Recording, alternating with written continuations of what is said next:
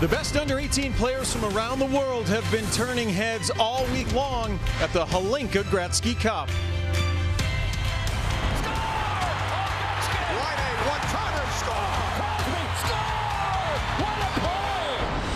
For over 25 years, this tournament has been the launching pad for past, present, and future NHL superstars. And now the next generation takes to the ice representing their country and to honor the tradition of two of the game's greatest legacies. Here's Gretzky. Score! There's the record. We are down to the Final Four. The semifinals at the 2018 Hlinka Gretzky Cup are next.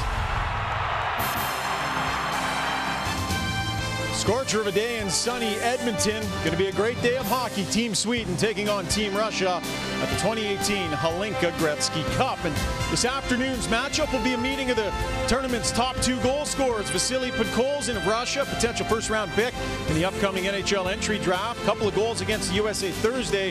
Has 4 on the tournament. Meanwhile, Lucas Raymond for Team Sweden, playing in his first major international event, has been so good, also with 4 goals. He's not eligible until the 2020 draft.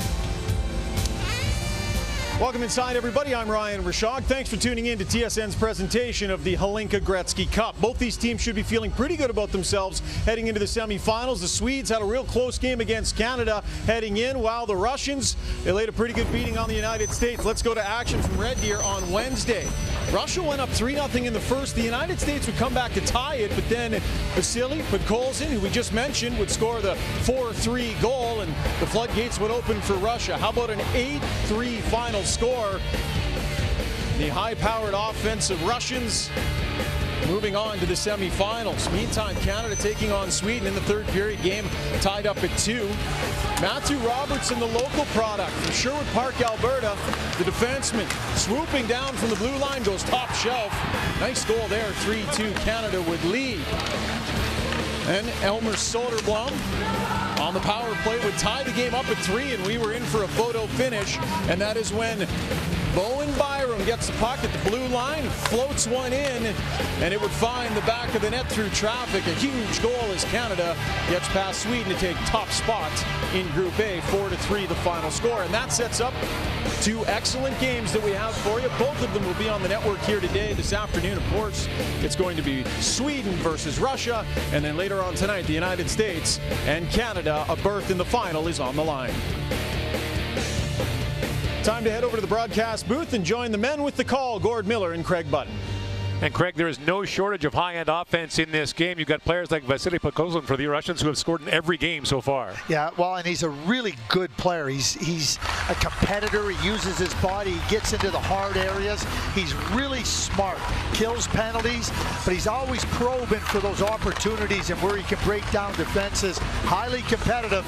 I know the Russian factor continues to a certain extent in the NHL draft, but I can tell you this, don't be passing up this young man. He is a player that can make a difference in a lot of areas of the game, and they don't come along very often. So you can look at the birth certificate, just watch the player, because he's a really good one that has a chance to be, in my view, a first-round pick in the National Hockey League draft this coming June 2019.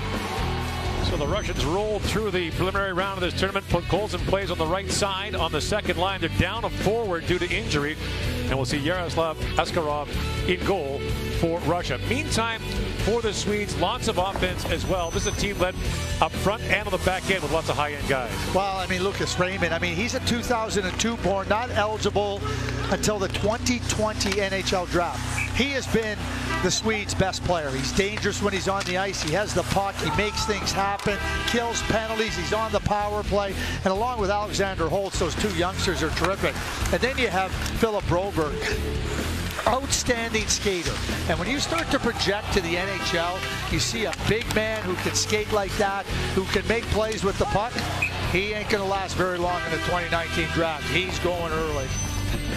So the top line for the Swedes has Carl Henriksson, the 17-year-old, centering 2 16-year-olds, Lucas Raymond and Alexander Holtz, who have both been dynamic, and Broberg takes a lot of time up on the back end. Look for the Swedes to play that top line a ton. They give them about 20 minutes of ice time per game, Ryan. All right, gentlemen, we are just about ready to go. Team Russia, Team Sweden. The Russians haven't won a gold since 1995. They'd love to change that. Meantime, Sweden finished third last year, a win this afternoon, and they are guaranteed to improve on that. It's going to be a great game. Semifinal Friday here at the 2018 Hlinka Gretzky Cup. The 2018 Hlinka Gretzky Cup from Edmonton and Red Deer, Alberta is brought to you by Esso. The Esso brand has fueled Canada's love of hockey for over 30 years. By Nike, official gear of Canada's national hockey team. And by TELUS. Stand with TELUS to bring good sportsmanship online. Together, we can end bullying. Welcome back to Edmonton, the semifinal Friday at the 2018 Hlinka Gretzky Cup. Russia opens up against Sweden. Yaroslav Askarov, a 16-year-old born in 2002, will start in goal for the Russians at the .944 save percentage in the tournament. Allowed 3 goals on 19 shots against the United States. And meantime, for the Swedes, it'll be Hugo Alpenet, who has played only once, a 15-save shutout against Switzerland in their second game. He's eligible for the 2019 draft. Magnus Havelid, the brother of Nicholas Havelid, a Stanley Cup champion and Olympic gold medalist for the Swedes, is a fiery presence behind their bench. And for the Russians, Vladimir Filatov is the head coach of the team that went 3-0 through the tournament. A crazy last round robin game against the United States, up 3-0, tied 3-3, win it 8-3. Yeah, and they were dominating the game, and they were up 3-0 after the first period. Shots were 21-3. And then the U.S. found a way to get back into the game and tie it up, but then the Russians took it over, really dominating throughout. Russia, the home team, has the last change. Historically, Russian coaches have not taken much advantage of last change. They don't match lines very much. And there's an icing call against Russia. We've seen some rule tweaks at this tournament. And one of them is that if you knock the net off, intentionally or not, you can't change afterwards. And another is that once you're awarded a power play, for the first face-off in the offensive zone, you can choose which side of the ice you want the draw to be on. Talking to Glenn Gulletson, now an assistant coach with Edmonton and former head coach in Calgary and Dallas, he was saying that's a huge advantage for the team on the power play, because on their offside, centers are about 10% worse than on their strong side. Well, how about if you're the Calgary Flames last year with Glenn Gulletson coaching? They had no right shot centers. Right, they had all left shots. So if he had the chance to choose which side the faceoff was on, pretty easy choice for him. Yeah, and for any team that gets the power play, they're going right. They're putting that left side guy on the right faceoff dot, right, in the defensive zone. Max Wahlgren works it now. Max and Joel Wahlgren, twins for Sweden, and now it's brought back the other way by Nikolaev. Walks right in. Nikolaev poke check there by Albert Lucasen. That's going to be a penalty against the Swedes. The puck back at the point, and a shot fired there by Ilya Mironov, but the first penalty of the game will go to Sweden. A hooking call against Albert Lucasen. Just 1 minute and 9 seconds in. And so now the Russians will get to choose which side they want the face-off on. And Nikolaev really sets up Lucasen. The move at the blue line, he shifts a little bit outside, then moves it inside. Lucasen is flat-footed and ends up getting a penalty. So the way it works, Craig, is you tell them which side you want the draw on, and then the defending team can put their players out, and then you can change. So the Russians go to the power play. They're 5 for 16 through 3 games in the tournament. It has been lethal. Brought in now by Roman Bichkov, and Bichkov was poke checked. The puck back to center ice. Dmitry Tavulin sent that ahead, and in comes Daniel Gushin. And the play called offside at the Swedish line. So the Russians opened with an impressive win over Finland, 7-2. But they have had the lead for all but 12 minutes, either tied or leading for all but 12 minutes in the tournament. Outscored the opposition 18-5. And the scoring is really spread throughout their lineup. So this tournament is open to players born in 2001 or later, which means we'll likely see a number of these players at the 2021 World Junior Tournament and not before. If you go by the way the Russians have done things in the past, they take 19-year-olds to the World Junior. It's a 19-year-old tournament for the most part for the Russians, and with Valeri Bragin coaching that team for a long time, He doesn't waver. Well, this team is almost entirely made up of 17-year-olds, the maximum age in the tournament. Gretzky plays it back at the point. Nikita Sidov, a long shot, and the save is made by Alnefelt. So Jesper Wallstedt started 2 games for the Swedes in the opening round. Gave up 4 on 35 against Canada, so they go back to Alnefelt for this medal round game. Nice little entry into the zone by Spiridonov, and then they work it up high, but a rather easy save. Nothing really to deal with for Alnefelt. So Broberg out there on the penalty kill fires it around. Philip Broberg, 6'2", 200 pounds already. As you said, an excellent skater. He's scored twice so far in the tournament. And away comes Podkolzin. Vasily Podkolzin was scored in every game. Works on Albert Johansson. Slides it back at the point for Mironov. Back to Podkolzin. The Russian captain. Back to Mironov. To Podkolzin. And now Mironov unloads, shoots, and Alnefelt makes the stop.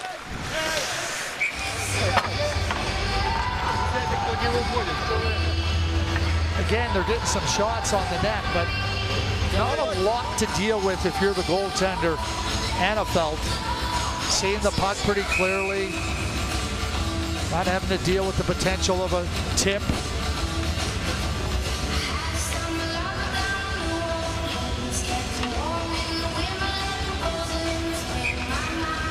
Seconds ago in the power play, and you always hear the expression behind the bench for a coach. No. With the Russians on the bench. They stand right on the player's bench. They have to get out of the coach's way. And sometimes with Roy Bragan, he'll stand on the boards and face his team to talk to them. But there are 4 coaches behind the Russian bench, and they all, on the Russian bench, and they all stand on the player's bench. And it appears as though there are times when all 4 are talking at once. Right in the thick of the action. That long shot by Alexander Lundqvist goes wide. 2 shots for the Russians on that power play. Still no score here in the first period. Canada will play the United States tonight in the second semifinal. The winners face each other in the gold medal game tomorrow. Jam play at the side of the goal, brought up there by Sergei Alhimov. And Alhimov turned away by Alnefelt. Shots 2-0 in favor of the Russians thanks to that early power play. Daniel Gushin, who scored twice and added 2 assists in that win against the United States. He's a 2002 born as well. Real good offensive player. Had a big year playing for the CSK Moscow under-17 team as an underage last year. Scoring 39 points in 22 games. He's going to Muskegon of the United States Hockey League next year. Brought in now by Lucas Raymond. Raymond walks in, holds, and a poke check there by Sidov. Worked out pretty good for Andrei Svechnikov. He went there as an underage, and then he went to the CHL. In comes Raymond, shoots. That was blocked by Sidov. Nikita Sidov played last year for the Colorado Evolution in Denver and is now going to the Regina Pats of the Western Hockey League. His teammate Sergei Alhimov played with him in Denver and is also going to Regina. Why not bring the both of them in there? Well, it's funny you say that. It makes a lot of sense. It does. You know, you bring a player over from Europe. He doesn't speak the language. Doesn't have teammates to talk to. It amazes me in the NHL, Craig, that teams don't think of that more often with young players. Well, John Paddock's the general manager and head coach in Regina. He was in Winnipeg. Mike Smith was the general manager. They brought a lot of Russians over, you know, when it opened up. And so I think John has he's got a great feel for the importance of that. Now a steal by Gushin, walks in. Gushin pulls it back in. Alnefelt makes the stop, point blank on him. And Raymond back the other way. Rink wide, he goes for Holtz. Alexander Holtz works in. And stripped of the puck by Roman Bichkov. You know, you take a case here in Edmonton with a Jesse Puljujärvi. His rookie year as an 18-year-old, he had no Finns to talk to, spoke almost no English, trying to make the transition to the NHL, a new culture. And now icing call against the Swedes with 5.5 gone here in the period. So Regina will have Sidov and Alhimov next year. This is a turnover. Just a little play inside the blue line, and Lucas Raymond fans on it, and Gushin is right on it. He decides that I'm not going to make a pass. He decides that it's better going to the net. That's a good play by Alnefelt to hold the... And Nikolaev now is going to get a penalty for the Russians for the hook, and so the Swedes will get their first power play with 14:28 to go.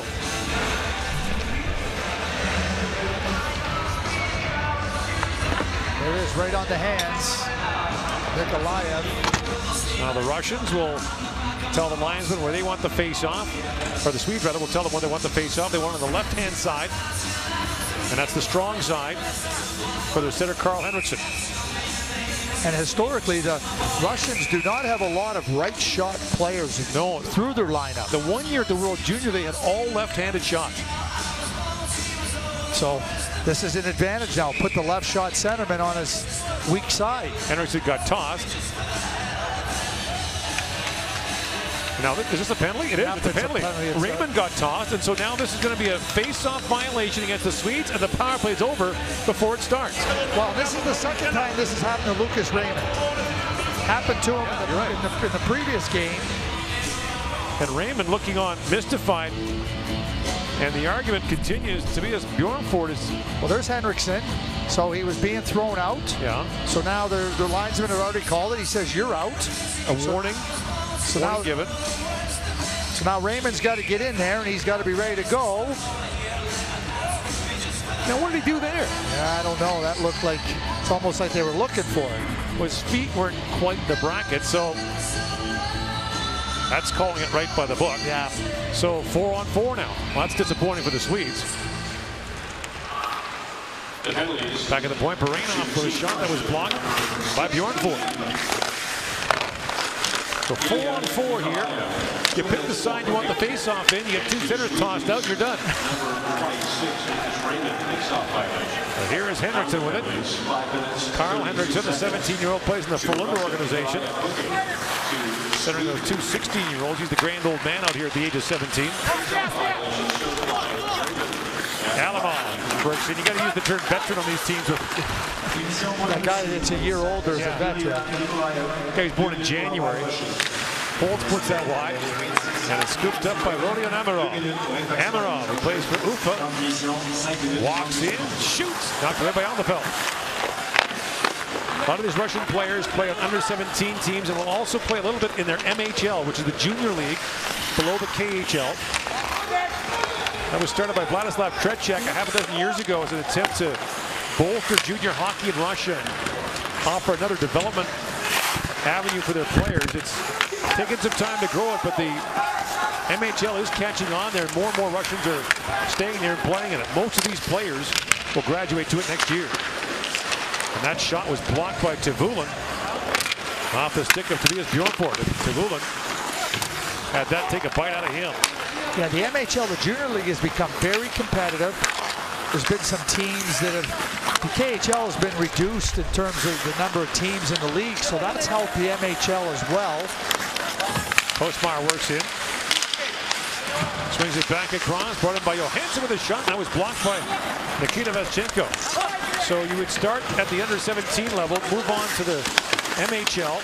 There's the VHL, a level below the KHL, a pro league, and then the KHL itself. And with lesser teams in the KHL, there's not a pressure for the teams that aren't as good to get their younger players that really aren't ready to play. So that makes the MHL that much more competitive. Now brought back in by Podkolzin, walks in and shoots.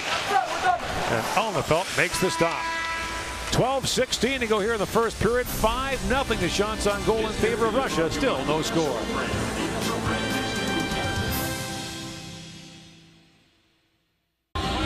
Well, Lucas Raymond got his second face-off violation of the tournament. Let's take a quick look here. After Henriksson, you got to come into the circle, and you got to get yourself set, and his stick goes right into the face-off dot. So you're right, they did call it by the book, but there's where the violation occurred. They want you to get set on the tee and then get your stick down in the white. When the IHF first brought in the crease violation, so if you stood in the crease, took position in the crease, they blow the whistle and throw you out. North American players were absolutely flummoxed by it. Been trained their whole lives to play one way. And we've seen the late hit call here in this competition, and last week in Kamloops, where so-called finishing your check, if you do it late, it's a penalty. There was a conference today. There's been a hockey conference going on all week, but talking to people from different levels of hockey about it. And how that's going to take a major adjustment by the players because you've been trained to finish your check, finish your check. Now, Mike Keenan famously said to a player on the bench, the American Hockey League is full of guys who don't finish their checks.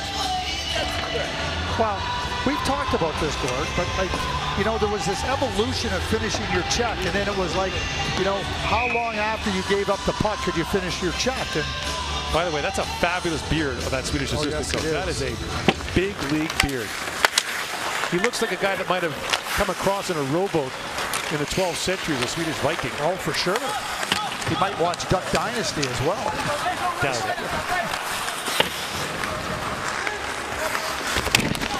I always laugh when people talk about, you know, Swedes maybe not being as courageous as other players.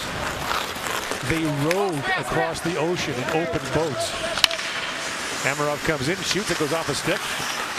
I had lots of players that played in the 70s tell me Boris Salmi might have been the toughest player ever they played against. Tavulin plays it back for Beachcomb. His shot goes off a leg and wide. Podkolzin back on it. Podkolzin from St. Petersburg. Plays for the under-17 team. Has 4 goals in 3 games in this tournament.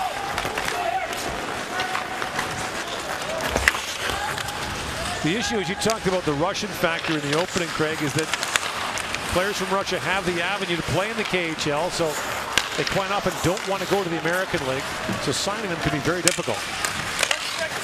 What most teams have done is give the player the option, if you don't make our team out of camp, you can go back to Russia. Well, I think there's a perception that it's been tough, but there hasn't been very many, if any, Russians that haven't signed. There were teams that have been burnt by it. I mean, I know there's lots of talk about Evgeny Kuznetsov. He wanted to stay there and grow his game. He signed. After a lawsuit, there was some legal. And you got Kirill Kaprizov as well, a Minnesota draft who's still in limbo in Russia. We're in limbo too. 6-0 the shots, no score. Back here in Edmonton, I want to take a moment to send our thoughts to those in Fredericton and Brunswick affected by that horrible tragedy today. Thinking of you and sending you our thoughts and prayers in what is a horrible situation, and with hopes that the healing can begin soon.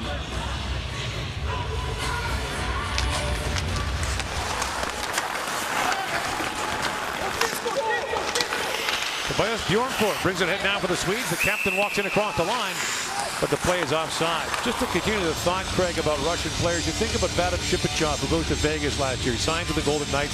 They're only Russian players in his late 20s, had played the game one way his whole life. Comes to North America, is expected to play a different style. We got to give the puck away quickly, get it back. Culturally different. Very difficult for him. It is, especially at that age too, right? Like, yeah. Especially at that age.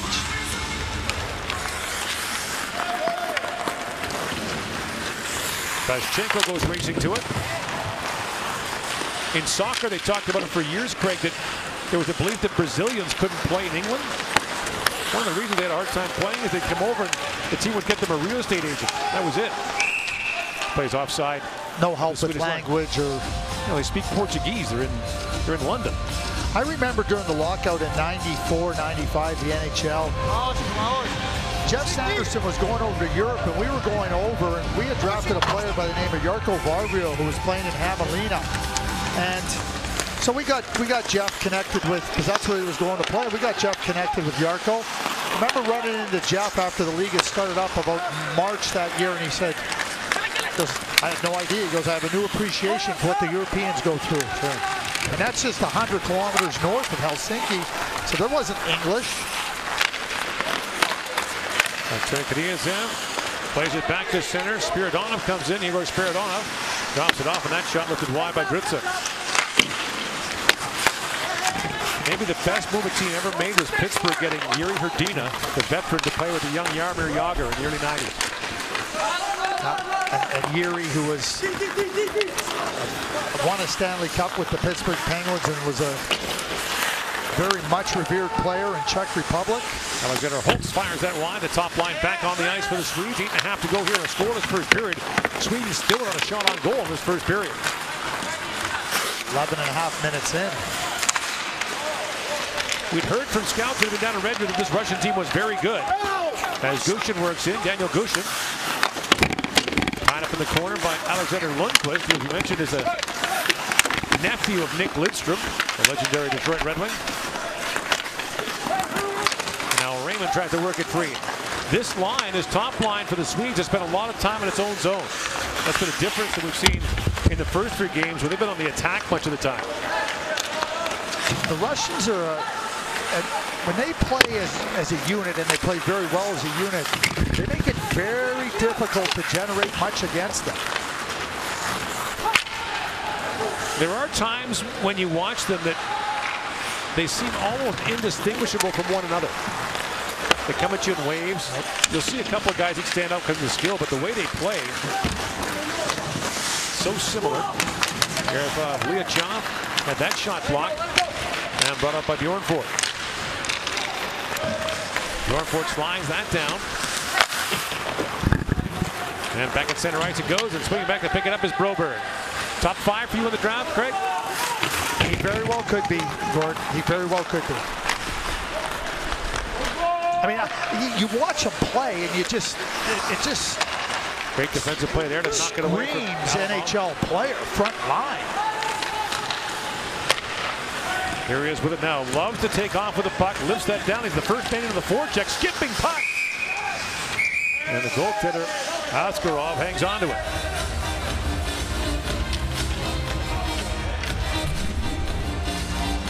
There's a pretty good chance, but Bjornfort gets right into good position. Ouch. Yeah, that looks like it got him in a good part of the pant. We've got referee cameras here. We've also got our on-ice camera during stoppages. Some television innovations. Also, the NHL's trying some things out here. Clocks in the corner.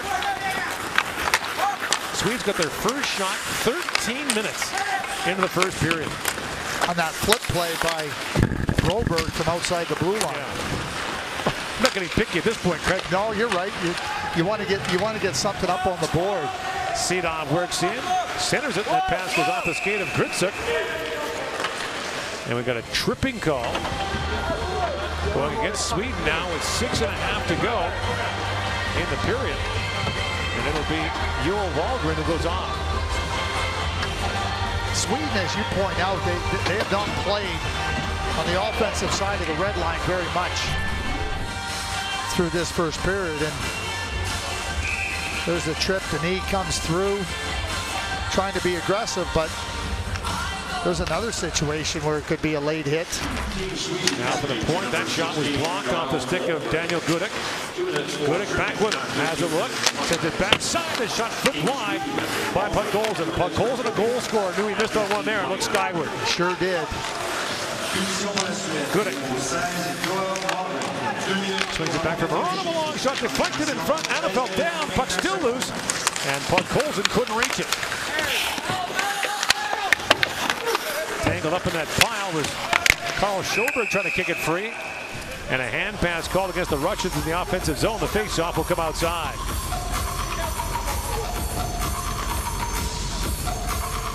Officials from the 3 Canadian Junior Leagues, the Quebec League, OHL, and Western Hockey League.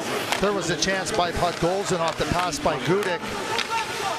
Just wasn't able to get it settled down on his stick.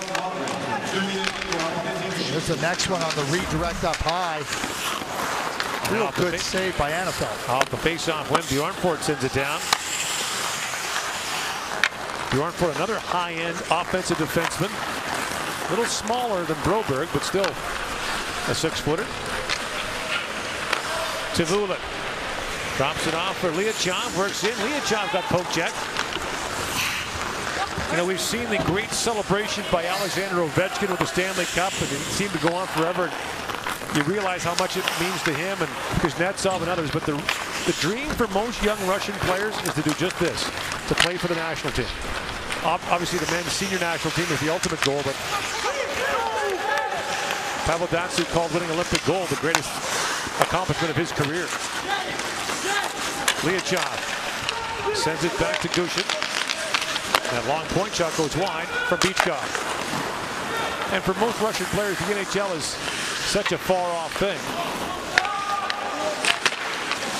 They see the national team on a regular basis, and it's on their conscience. Christian plays it back, and that hard shot pounded there by Bichkov, and a glove save by Alnefelt. Alnefelt was hardly tested against Switzerland, faced 15 shots. They went with the 15-year-old Jesper Wallstedt in the games against Slovakia and Canada. And he's got a good beat on that. Again, Russia just really hasn't made him have to deal with anything other than the shot coming at him. 8-1, the shots in favor of Russia. 4.5 to go here in the period. And that shot by Spiridonov goes off a stick, up and out of play. The first 1 second left on the penalty. The first period against Canada, Canada outshot Sweden 12-2. So Sweden's accustomed to being in a situation where they might be on the receiving end of play, but certainly found their way to getting into that game against Canada, ultimately losing 4-3.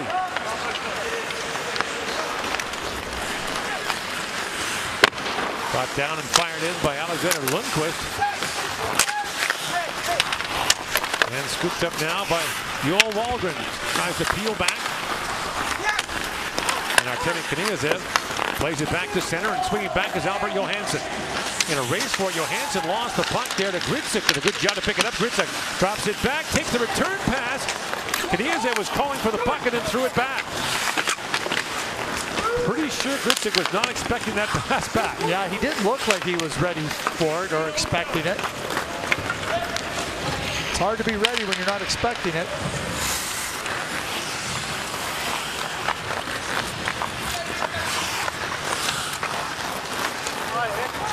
Credit ahead for Rodi and Amirov. In comes Amirov across the line. Shoots. Save made by Alnefelt. And the rebound cleared away.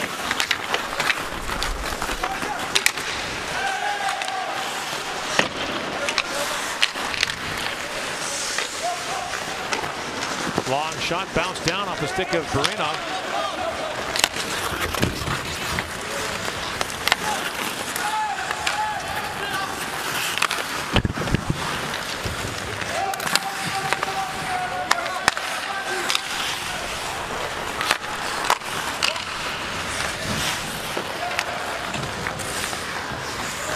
Semyon Chestyakov in behind the goal now with 2:45 to go. And the bouncing puck at center ice is scooped up and brought in by Raymond. Lucas Raymond, who has not had much time in the offensive zone this first period, throws that in the corner. Now picks off that pass. Raymond, centering pass. Henriksen in, shoots it wide, and Henriksen looks skyward. There's the best scoring chance of the game for Sweden so far. Holtz works it back. Henriksen bobbled it. And Podkolzin has it back. Top line on top line here. Late in the first period. Henriksen leaves it there for Raymond. Well, when you have players like Lucas Raymond and Alexander Holtz, you have a turnover like the Russians had. You put yourself in all kinds of trouble because they can make things happen offensively very quickly. In comes Raymond back with it. Raymond taken down.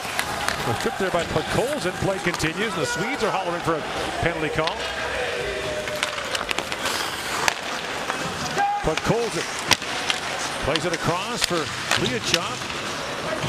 And now the return pass from Abramov goes up and out of play. Great chance for the Swedes a moment ago. Raymond with the steal sets up Henriksen. Not even a shot on goal. No score here in the first period. Well, it's not just a hockey tournament happening in Edmonton right now. There's all sorts of events happening around the Hlinka Gretzky Cup. This is an officiating seminar. Referees from the NHL, the IIHF, WHL, Hockey Canada, USA Hockey gathering to discuss the status of the game and things such as video review, various proposed rule changes. Lots of stuff happening around Edmonton this week, guys. There has, Ryan, and one of the issues that the game faces here in Canada and around the world is official retention, keeping young officials in the game. And a big part of that is the way they're treated at the rink. So young officials, teenagers who are working, while going to school, don't need the hassles of being abused by adults. So Hockey Canada, others have worked a lot to work with former players. Actually, there's camps now in the U.S. and in Canada to get former players rather, to look at officiating.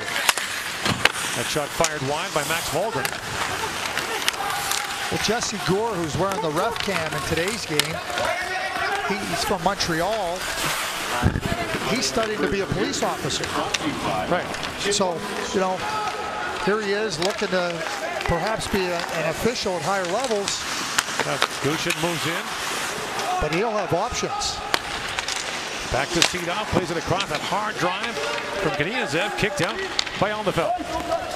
And now sent down the ice. Icing called against the Swedes. So you reach a point as an official where you have to decide, are you going to be a full-time official, try the American League and NHL? Don Van Massenhoven did that. Long-time NHL official who took a leave of absence from the Ontario Provincial Police Force for a couple of years. They finally said, hey, you're either an official or a police officer. Well, that's what Jesse was. I talked to Jesse before the game.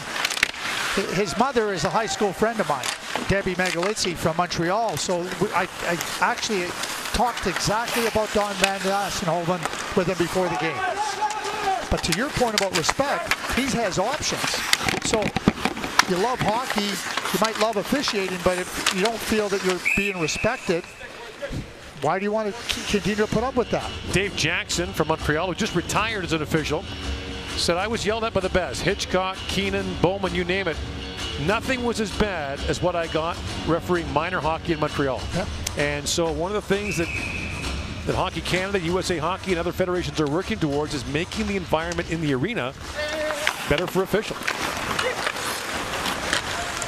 Remember when Michelle Therrien attacked the referee in the Memorial Cup in 94? 96. I forget what year it was. Was that against Kamloops? That was a prison guard. Yeah. It was a bad decision. 12-2. The shots on goal for the Russians after one period of play, but there is no score. George McPhee, the GM of the Vegas Golden Knights, will be our guest in the first intermission.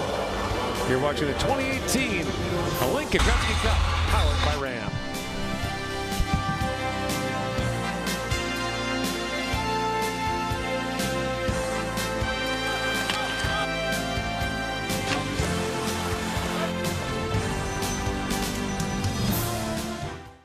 Hockey keeps me active. Hockey brings out the best in me.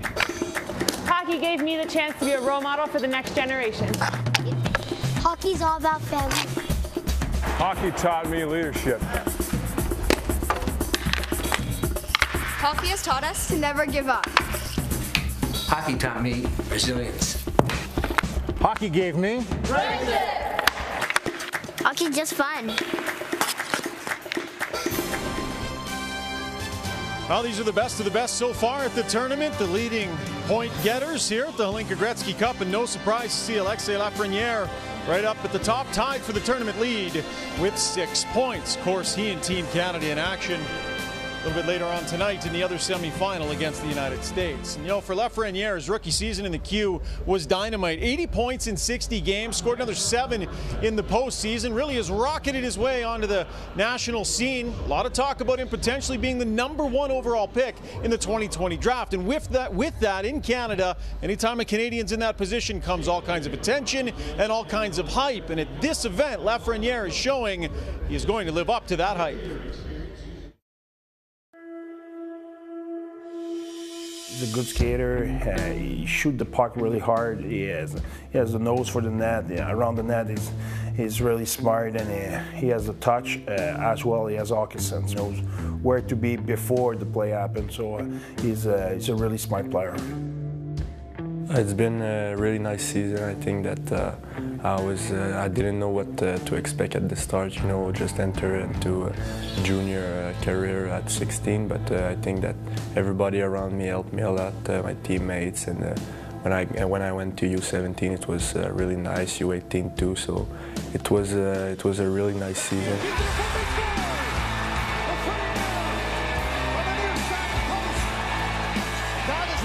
We all know he's a really talented player, but he's been part of the program before. He's been in the under-17, under-18 in April last year. So he proved that in the past he could produce under pressure and he could produce at key moments. There's always a little bit of pressure, but I think that I just try to go day by day and focus on my performance every day. I think that if I go too far in the future, I will maybe lose my goal, to just stay in the present. So I just try to be in the present. I think we really have 4 lines who can produce, but Alexi, because he's been there, he will play power play, he will play top 6. He's a really important player for us. Oh, it will mean everything. I think that when I come twice in an international competition, we lose, but I think that now we're really hungry for the gold medal, and it will mean a lot to win it in Canada for sure.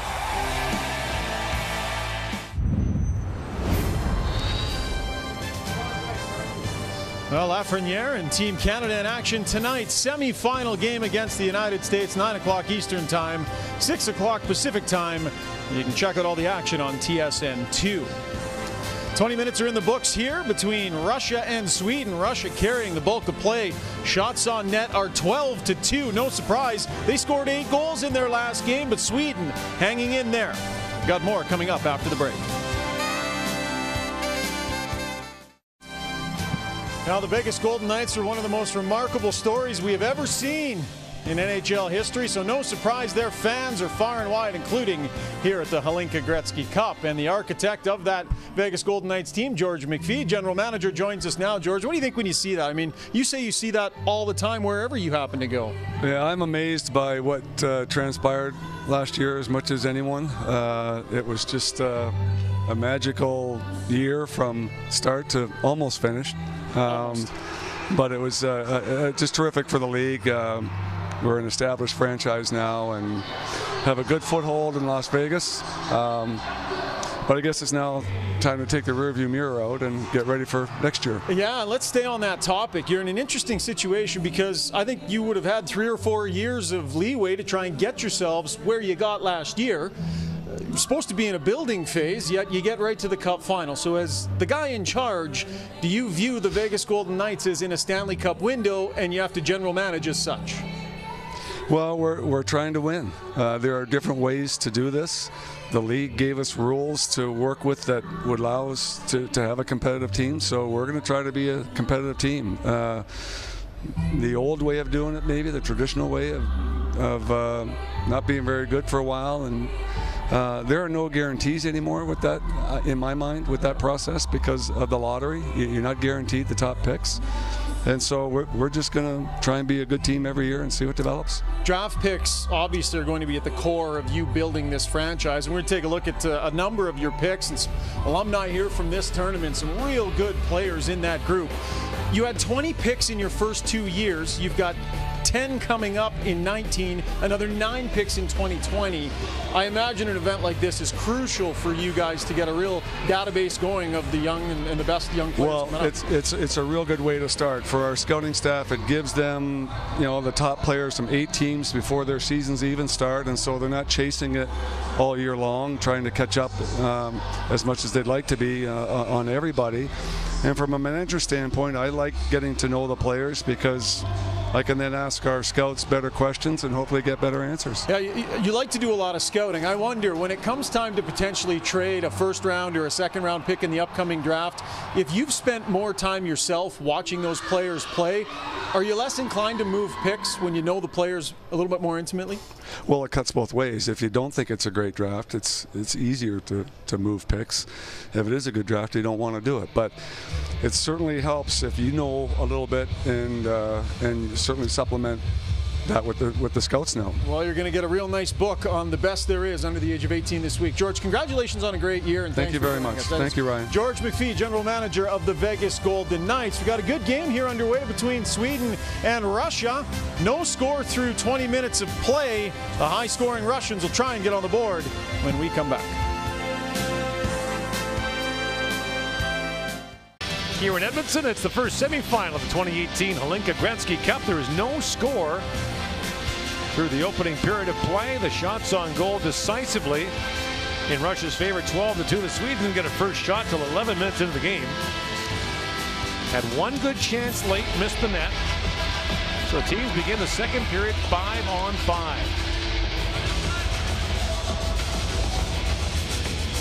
Referee Fraser Lawrence in the Western League.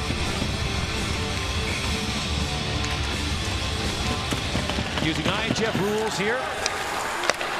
Some interesting tweaks by the IHF as the puck is stolen right away by Raymond. Lucas Raymond walks right in, feeds it back across. Oh, what a save there on Holtz. As Askarov comes across and makes a save 12 seconds into the period. He was in the room a minute ago.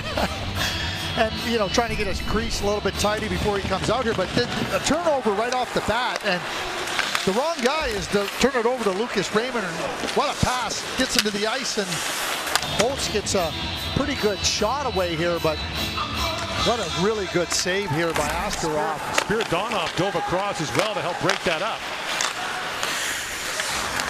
Always amazed at that, how a goaltender just walks in. As Podkolzin comes in, that rolls off his stick. Played up by Ludwig Hedstrom. And now Nikolaev back forth. In comes Raymond again. Lucas Raymond drops it back for Henriksen. That was picked on. Now Holtz reaching for it. Couldn't find the puck in his feet. Daniel Gutek moves ahead for the Russians. And back to pick it up is Broberg. Boy, the scouts are buzzing about Broberg. Jack Hughes is widely considered, including by you, to be the prohibitive first overall pick of the next draft in 2019. The American for the National Team Development Program. There's Broberg again on the wraparound. Dylan Cousins making some noise, and Broberg as well. He sure is. And you know, we got a little bit of a look at Capo Kakko and Kamloops with the World Junior Showcase. He missed the game because of an injury. Left another game early. Soderblom had that knocked away. You know, Abramov moves in, but the icing called as Lucasen got back in time for the Swedes. So here's the look from the ref cam on that save by Sakharov. Lucas Raymond, that puck finds his stick, the delay, what a pass across. He is a puck hound, isn't he? Lurking, and then the puck ends up on his stick. He's smart. You know, some players can anticipate the play, but his hands are able to take advantage as well. You know, a lot of players are in the right spot, but they can't do the things with their hands that Raymond can do. Brought in now by Liachov, works back in, the save made by Elnefeld. Rebound, and fanning on that was Abramov. And back comes Max Volgren the other way. Max Volgren winds his way in, poke check there by Bichkov. Out to center ice it goes, tapped back by Alimov. Takes the return pass, Alimov a long shot. Locked away by Elnefeld. And the puck goes up and out of play. Among those in attendance here from the Detroit Red Wings, Chris Draper. Remember their executive team at the 91 World Junior in Saskatoon, the day of the last game, Canada against the Soviet Union. Dick Todd, the Canadian coach, brought Draper in and said, "You've got Bure." Pavel Bure had scored 27 goals in 20 career World Junior games. Had torn the tournament apart. And Draper said, "I've won the Stanley Cup multiple times. I played the Olympics." That day and that game against Bure, who did not score in the game, is one of the highlights of my career. Well, Chris could skate. He was a terrific skater and just as much of a competitor as well. So Dick Todd tasking him with that. You knew Chris would dig right in and do everything he could to shut him down, and he did. No easy task in that either. Played in the checking line that year with Mike Sillinger and Stephen Rice. Centering pass and wired right on goal. A great chance there for Rodion Amirov. And Amirov turned away by Alnefeld. Chris Draper, by the way, will join Ryan Rishaug in our second intermission. Podkolzin makes a really good play from below the goal line. He delays a little bit. A turnover. He jumps on the play down here. Good hands. Delays, and then he brings it right out. Nice little play there by Amirov to get himself open, give himself some room. But again, Alnefeld with a good save. By the way, I don't know if Chris would tell this story in the intermission interview, but the language Dick Todd used was a little more descriptive. Had to do with if Bure goes to the bathroom, you go with him.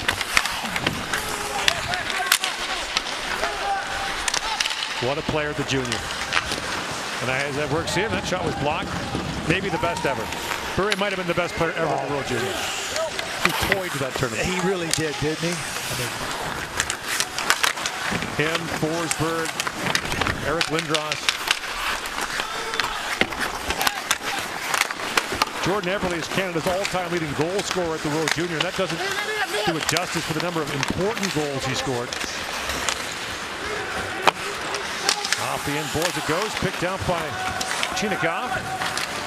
And now Lundqvist goes ahead for Isaac Anderson. The scoring for the Swedes is so top-heavy as Holtz moves in and shoots. And the save made by Askarov.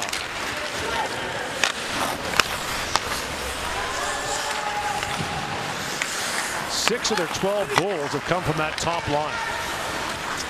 And now a lead pass finds Raymond in alone. Raymond, poke check. And a great play there by Askarov to take it away from Raymond, who had busted in. But Lucas Raymond's been the most dangerous Swede again. But Colson shoots, that was blocked. And Raymond is shaken up as he goes to the Swedish bench. After that collision with the Russian netminder, Yaroslav Askarov. Feeling back as Gutic centers it. And Colson couldn't find it.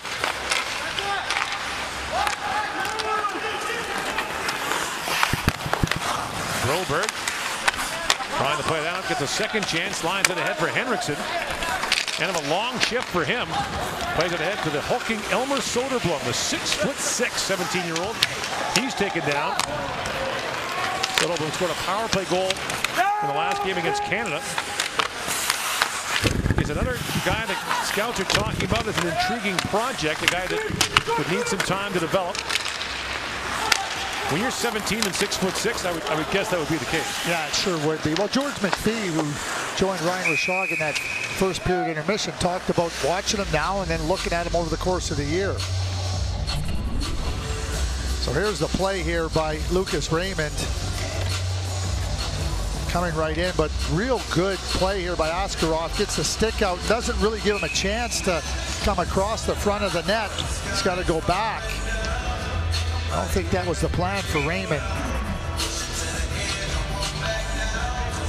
17-6 now, the shots in favor of the Russians. Still no score. Later tonight, Canada against the United States in the second semifinal.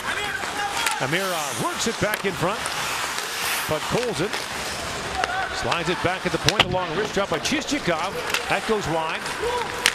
Picked up by Waldron.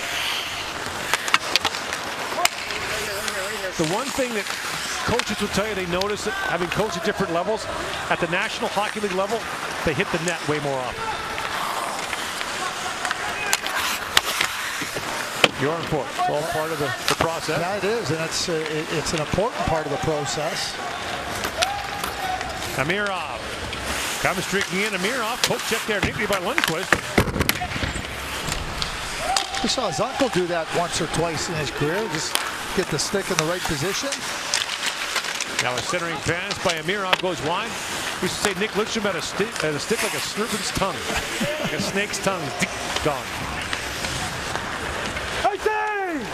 Fired down the ice by Lundqvist, but the icing negated as Schoberg got there first. Schoberg tried to center it, knocked away by Sedov. Nikita Sedov moves it ahead for Chinikov.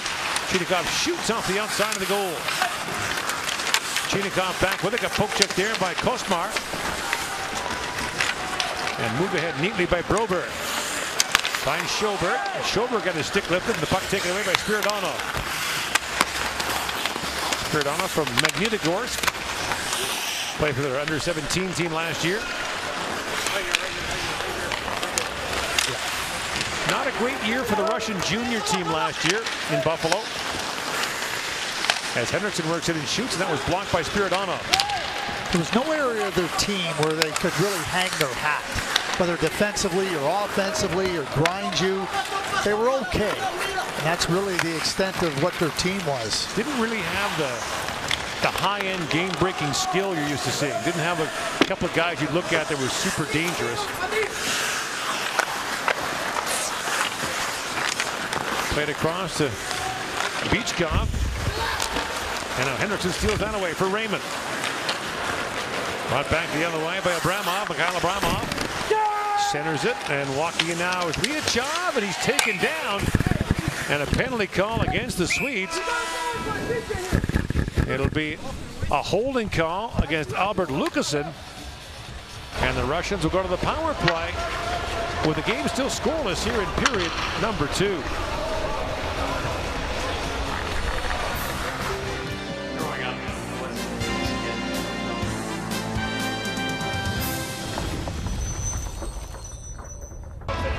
So on the Swedish bench, their team doctor is that man, Ryan Allenby from Coquitlam, BC. Played for Chilliwack in the BC Junior League. Went on to medical school in Norway, met his wife there, moved to Sweden, is now the doctor for the Swedish national junior and under 18 team. It's amazing where the game will take you. Huh? That sure is. Came up to me at the airport coming back from Kamloops and said hello, and I said, well, you're just be good English for a guy from Sweden. He says, well, actually from BC. Yeah. That long point shot. Tapayama felt the rebound, knocked wide by Podkolzin. So the Russians are back on the power play here. And back at the point, Mironov for Podkolzin. Little backdoor pass, and almost connecting on that was Gudik.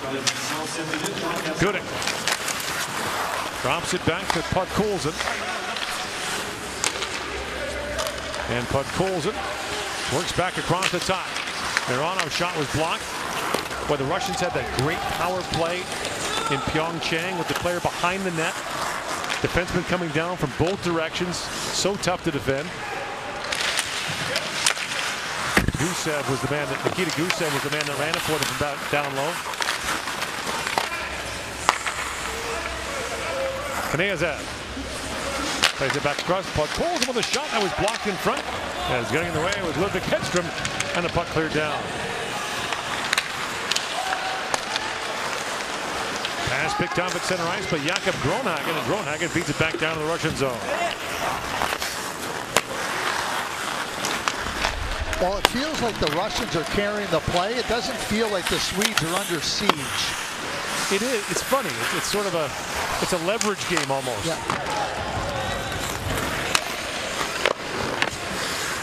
And you think eventually they'll break it open, but they haven't yet. Lead pass to Gritsuk working in. That rolls wide of the goal. 25 seconds to go in this Russian power play. Sedov across to Kniazev. Gritsuk centers it, and Raymond got a stick on that to knock it back to the point. Both Raymond and Henriksen from the top line kill penalties as well. That shot deflected by Spiridonov, and Hugo Alnefelt hangs on to the Swedish crease. Yeah, interesting, different philosophies. Lucas Raymond and Alexander Holtz, top offensive players, but Raymond gets out there and kills penalties and has been dangerous on the penalty kill.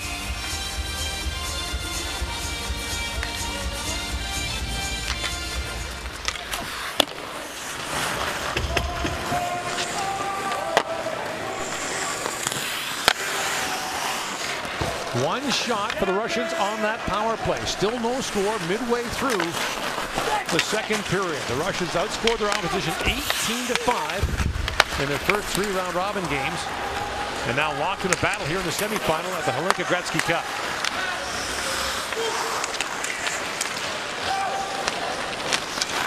Now a loose puck in front. A great chance there for Philip Broberg. He's turned away.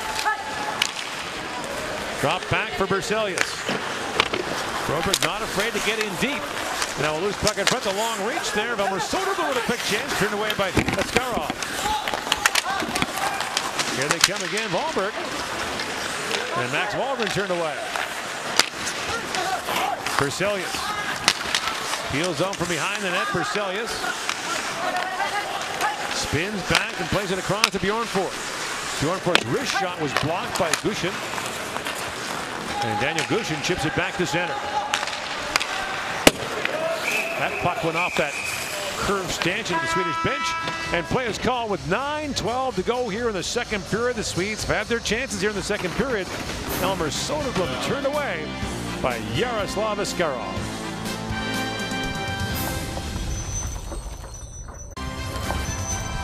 Seventh place game between the Swiss and Finland took place in the Community Arena in Edmonton earlier on today. 1-0 Switzerland in the first period. How about that great cross-ice pass to Mikko Kokinen? That will tie up the game. And about 5 minutes later, off a face-off, Henri Nikkanen goes top shelf, 2-1 Finland, and Nikkanen was not done there. Nifty little feed to the side of the net. Nikkanen standing there and deposits it. Disappointing finish for Finland. They win the game 8-2, but they have not medaled since 2012 at this event. So Switzerland will finish 8th. There's no relegation in this tournament. It is an invitational event, however, so the organizers can decide who they want to bring. So if you continually posted poor results, I'll help them decide. There's nobody better than the 8 teams here. Germany hasn't been in the U18 for years. But Colson works in and shoots. And Alnefelt hangs on. Every time I throw up a trial balloon, you just pop it. I was thinking to myself, I think I was a little too quick. I just kind of threw it out there. And he's gunned it down. Okay, let me ask you this. Do you think this tournament could stand 10 teams? Yeah, the World Junior does. Yeah. And the U18 does. Yeah. I think it's good for hockey. I think it's good for hockey if the likes of Germany, Latvia, Kazakhstan are able to play here. So at the World Under-17 Challenge, Canada has 3 teams. They put 3 teams, 66 Canadian players, and then it's the USA, Czech, Finland, Russia, and Sweden. Right. So, maybe they should look at having 2 Canadian teams and trying to give some exposure. I know they want more. I'm gonna take that down right away, because you should never score against Canada. No, you're right. In your national team uniform, right? Yeah, no, you're right. What would have happened if that North American team from the World Cup that played Canada or the U.S. in a medal round game? Connor McDavid or Jack Eichel scored the overtime goal against their own country. But they have 3 teams there. At the Under-17. Right, yeah. But no, I'm not suggesting they bring 3 teams here. What I was going to suggest is maybe they should open it up to Switzerland or Germany at that tournament. I know Germany used to compete in it, and I know that Slovakia did, and maybe that's where you have to give a little bit more opportunity. Raymond poked that free ahead to Henriksen. Henriksen swings it back across. Raymond in, shoots, and racing back to get a stick on him was Mironov. Now a chance back in front. Henriksen turned away. There was discussion about a second Canadian team in this event. As streaking now is Gushin. A great rush there. And Alnefelt holds the post and turns him away. So the teams of the World Junior that are not here would be Denmark and Kazakhstan for the upcoming World Junior. But the Danes would tell you that being at the top level of the World Junior for the last 4 years has been enormous for their program. Yeah, this will be their 5th consecutive year at the World Junior A pool.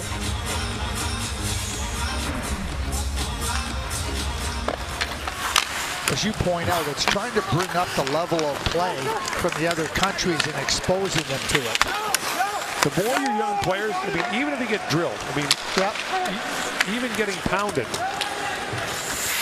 Well, they get to see what the level is. Right. Now stolen back in the corner by Liachov. Off the puck to Berselius. Liachov back with it. Plays it down to Gushin. And Gushin tripped down by Hedstrom. Another penalty coming out of Sweden. Touched up by Berselius. And with 7:10 to go here in the second period, Ludwig Hedstrom goes off for the trip. No doubt about this one. Hedstrom gets his stick right on the back there, legs of Gushin, and down he comes.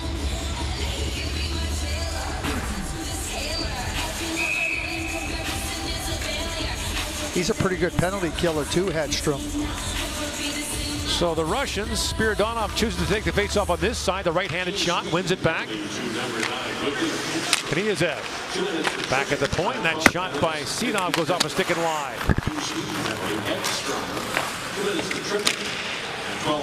Johansson clears that just out. And now Johansson in a battle there with Kniazev. And back at the point is Sidov.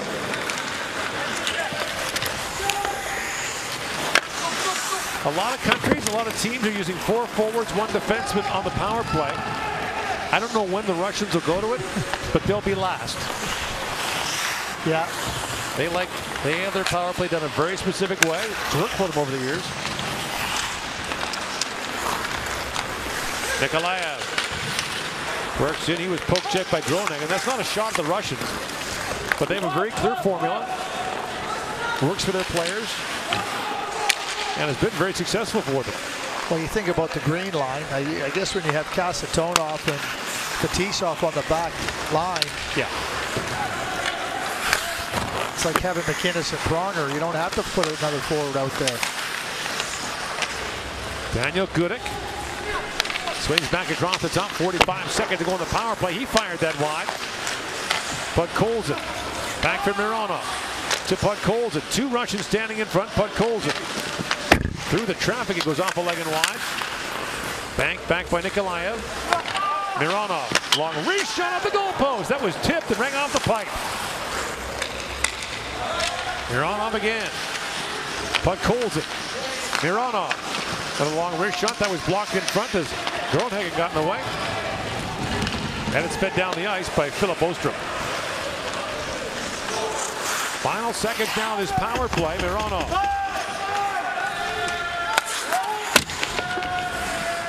William Mironov has 2 goals in the tournament. Played for 3 different teams last year. He's a 6'3" defenseman who can really move the puck. Henriksen in shoots. Save made, rebound. Chance for Raymond, turned away by Askarov.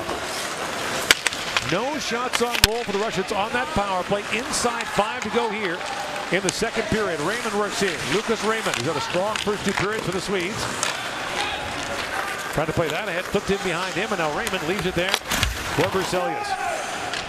I don't know what will change the game more, a goal by Russia or a goal by Sweden.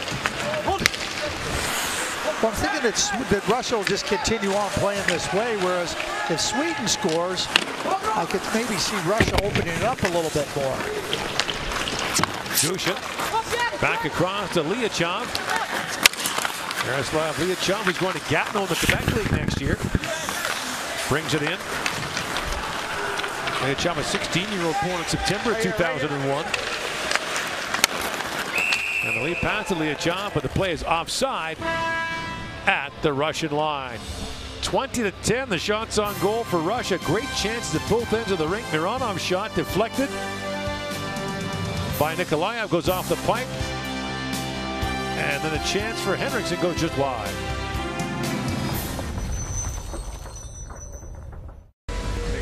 Well, one of the other events surrounding this tournament was a great opportunity for facility operations leaders from across Western Canada and Alberta get a behind-the-scenes look here at the arena. And a facility operations panel discussed with them everything from power engineering, Nate's communication and team building sessions as well were involved in this. One of the many events surrounding the Hlinka Gretzky tournament, Gordon. Well, this is quite the facility. The order dressing room is something like 22,000 square feet. And pretty awe-inspiring for players to come here. We talked to some of the Slovak kids who've been here, and you look around to a National Hockey League building, the size of it, the scope of it, being on television for the first time. A lot of these kids have never been on TV before. I was talking to a few people on Kevin Lowe, the vice chairman of the Oilers Entertainment Group, former Edmonton Oilers great. He took the Swiss team through a tour of their locker room and, you know, all the facilities down there. I guess the Swiss kids were just open-jawed, wide-eyed, couldn't believe it. Well, guys, one of the other guys that got his first opportunity to see the arena was Chris Pronger, who sat on set with us and did an interview yesterday. He was extremely impressed with someone that spent some time in the old barn here in Edmonton and got eyes on the new barn for the first time.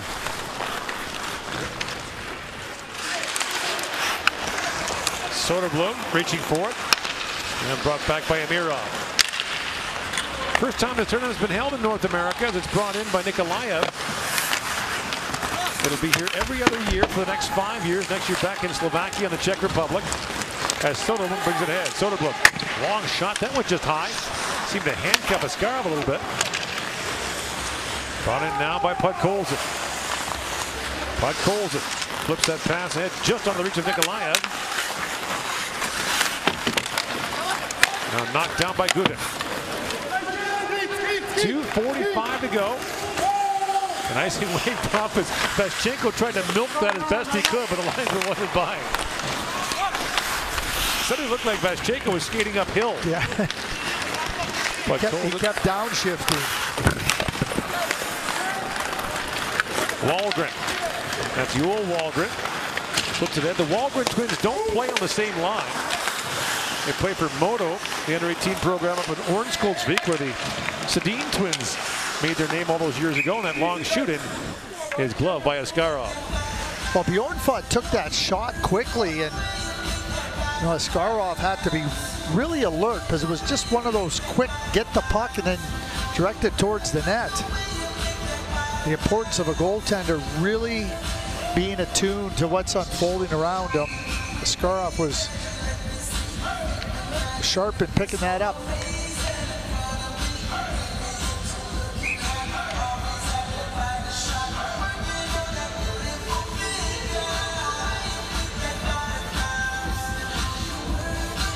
Henriksen for the face-off, wins it back to Raymond, feeds it back across, and that shot fired wide by Johansson. Albert Johansson trying to hold the line, but has to retreat now as Alimov brings it in. Alimov looks for the return pass from Amirov. That one askew, and now Bjornfot tries to play it out, picked off. And that shot at the short side post by Amirov. Spiridonov lost the puck to Holtz, drops it back to Henriksen. Carl Henriksen works in, shoots, it goes off the leg of Tavulin wide. Picked back up by Henriksen, drops it back to Raymond with a shot. That was blocked. And Tavulin got in the way of that as well. And another penalty coming up as the stick of Tavulin came free, but they're calling him for the trip, I believe. And so the Swedes will go to the power play. Their first was negated when they took a face-off violation penalty on the opening draw of the power play. So we'll see if they can get through the opening draw without it. Here's Alexander Holtz, and right there you can see the stick of Tavulin getting right into the skates. And here's earlier Vasily Podkolzin.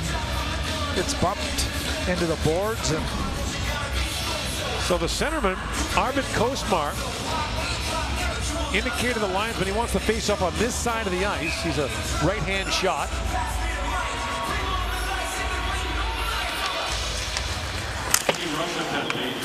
And loses the face-off, but the line held by Berselius. Glenn Gullinson saying to us earlier today in a panel discussion that their centers on their offside, like their weak wing, were down around 35% in Calgary. That's pretty customary in the NHL. Looked wide by Ostrom.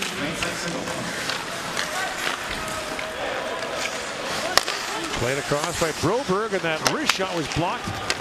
Taken by Schoberg. This power play came at the end of a shift for Henriksen, Raymond, and Holt, so they're on the bench right now. And not for long. Here they come now. Final minute now of the period. When you think about the power play setup, let's just look at Edmonton. They have McDavid, and they have Draisaitl, and they have Ryan Nugent-Hopkins. Ryan Strom's going to have to be an important player as a right shot centerman in certain situations. Lucas Raymond tried to feed that back. It bounces back, and it's flooded high and wide. As Holtz got that shot away, the Swedes go with 4 forwards, 1 D-man on the power play. If that rule ever came into the NHL. Right. Holtz. And the shot by Bjornfot trickles down. The rebound cleared away as Holtz goes back. The NHL is experimenting with this at this tournament. They've got their hockey operations people here watching it. Holtz, a high shot off the mask, comes back in. And Askarov makes 2 saves on Alexander Holtz that appeared to be shaken up by that shot. Alexander Holtz has one of those shots that just explodes right off his stick. And he doesn't telegraph it. You don't get a really good read on it if you're a goaltender. And it comes off of that stick firing. And you can see where the good position by Askarov. But the quickness of the release and the velocity of the shot, very impressive by Alexander Holtz. So, of course, the old IIHF rule was that once a goaltender was struck in the mask by a shot, play was called right away. Shots this period, 11-8 in favor of the Swedes. 20-13 overall on Russia's side.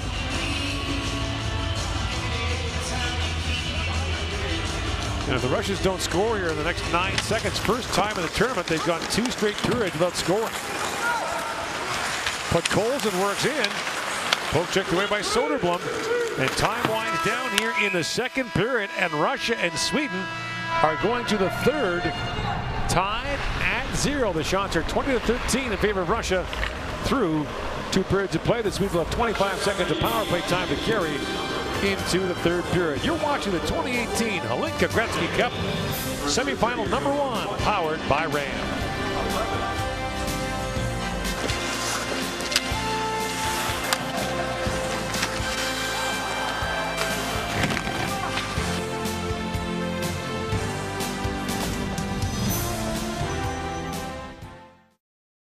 Season, more than 100 teams take to the ice with hopes of playing at Canada's National Female Midget Championship, the ESSO Cup. Premier marketing partner of Hockey Canada, Imperial Oil is proud to help the growth of women's hockey across Canada. Visit hockeycanada.ca/ESSO Cup. Every year, players compete for a chance to play at Canada's National Midget Championship, the TELUS Cup. As the biggest fans of Canada's biggest game, TELUS is helping the hockey stars of today and tomorrow. Visit hockeycanada.ca/TELUS Cup. Welcome back to Edmonton. Canada getting set to take on the United States tonight in the other semifinal. They will be leaning heavily on Dylan Cozens. 6'3", 180 pounds. He's fast and he's powerful. WHL Rookie of the Year. This guy is expected to be one of the top prospects for the upcoming NHL entry draft. And when you listen to him talk about where he's from and talk about the game, you can tell hockey is very much in his blood.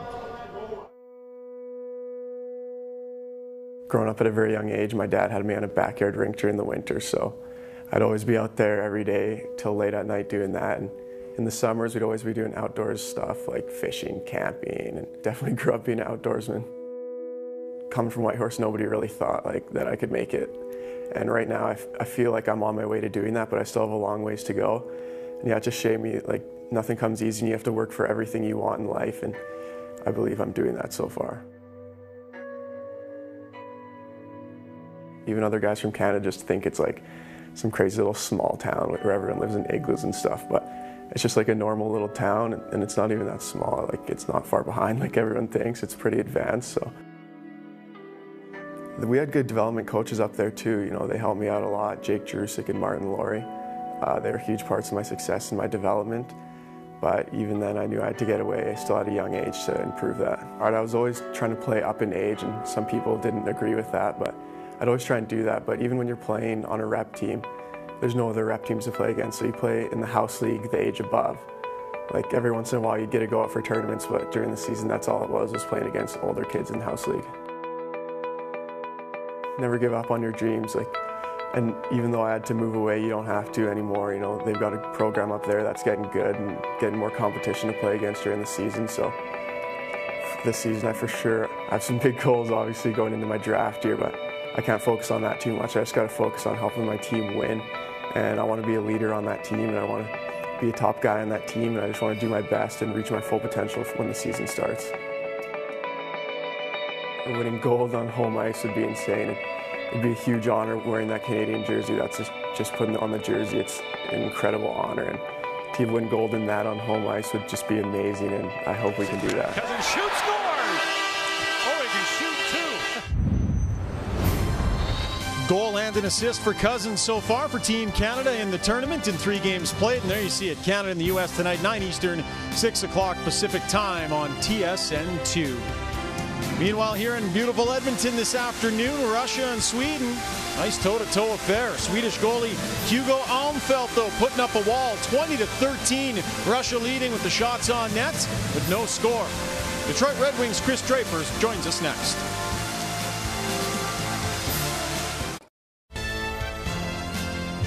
No score between Team Sweden and Team Russia on semifinal Friday through 40 minutes of play here at the Hlinka Gretzky Cup, presented by Ram. And pleased to be joined now from the Detroit Red Wings by Chris Draper, assistant to the general manager since 2012. And the general manager, Chris, and yourself got some important work done. Dylan Larkin locked up to a new contract, 5 years. It's big news for the organization. Must be nice to have a guy who's coming off a career year locked up for the next while. Yeah, it sure is. And you can't say enough about Dylan Larkin, not only as a hockey player, but as a young person. He means so much to our organization. He does everything. He has a hockey school there that he and his brothers run. he's really given back to the community, and obviously most important, you know, he's born and raised in Detroit. He grew up a Red Wing fan, and today it's a great day for the Larkin family. It's certainly a great day for the Red Wing organization. 16 goals and 63 points for Larkin in what was a career year for him. Let's get to this tournament, and you have attended this tournament for a number of years when it was overseas. And as you look at some of the players that you guys have drafted in recent years, it just goes to show how critical this tournament is in finding some of those players. I imagine you recall seeing these guys at this event. I sure do. They were obviously, you know, a big part of that tournament. You know, I think it's a fantastic tournament. It's in August. You have an opportunity. You know, you start hearing of all the names, and you get to come here for 1 week and watch these guys play. And you know, it's amazing how all of a sudden you watch these guys in the Hlinka and you get excited about them, and you really just start tracking them throughout the season wherever it takes you. If it takes you to Europe, you're going to go over and you're going to watch the European players play. Obviously from Canada this year, a lot of guys in the Western Hockey League, so it looks like going to be spending some time throughout here. But it's a fantastic tournament to watch, fantastic tournament to scout, and you just see the players that are out here right now, and a lot of these players that are impacting this tournament, you're going to be hearing their names being called in the draft in Vancouver. Best on best. There aren't a lot of opportunities for players that haven't been drafted yet for scouts to see them in true best on best action, and really that's what this event is, isn't it? Absolutely, and especially for Canada, because obviously once this tournament breaks up, all of Team Canada, most of them are obviously going to go back to their CHL teams, and when the U18 Worlds are on, a lot of those kids are still playing in playoffs and playing for their CHL teams, so they're not always available for that. But this tournament, Canada certainly has an opportunity to put their best players on the ice, you know, and for us it's a great opportunity to see them. But then you just go through, you know, the Swedes, the Russians, you name it, they just they put a great team together. It's a great event. And like I said, it's a great start to the scouting season for us, where you grab some names, and it's amazing how you just all of a sudden start following these players and tracking these players. Chris, you accomplished a tremendous amount over your career, both in the NHL but internationally as well. You had success at both levels, 122 games internationally, I believe you played. Describe the difference between the success and the bond of an international team versus your club team. Obviously very fortunate to play with the players that I played, both for Team Canada and for the Detroit Red Wings. I've played with some of the greatest players that this game has ever seen. Very thrilled to be able to do that. The Detroit Red Wings, obviously, you start a training camp and you play 82 games, and then playing for the Stanley Cup, it's 2 months of every other night. It's an absolute grind, and when you're the last team standing, it's obviously very rewarding. For me, whenever I got the call and opportunity to play for Team Canada, there was no hesitation on my part whatsoever. Whether it was to play in the World Championships, I had an opportunity to play in the World Cup, I had an opportunity to play in the Olympics, play in World Juniors, like you said, and every time I put on that Team Canada jersey, it was an unbelievable thrill for myself and also for my family. So you know, it's certainly different, but proud Canadian, and you know, whenever my name was called and that phone rang, I wanted to answer it, and I wanted to represent my country, and fortunate to do it and have some success doing it as well. You always represented your country very well, Chris. Thanks for taking the time to join us today. Enjoy the rest of the tournament. Yep, thanks, Ryan. Appreciate it. Chris Draper from the Detroit Red Wings. We got a good game going on here between Russia and Team Sweden. Third period action is around the corner. No score yet. It's going to be a barn-burning finish.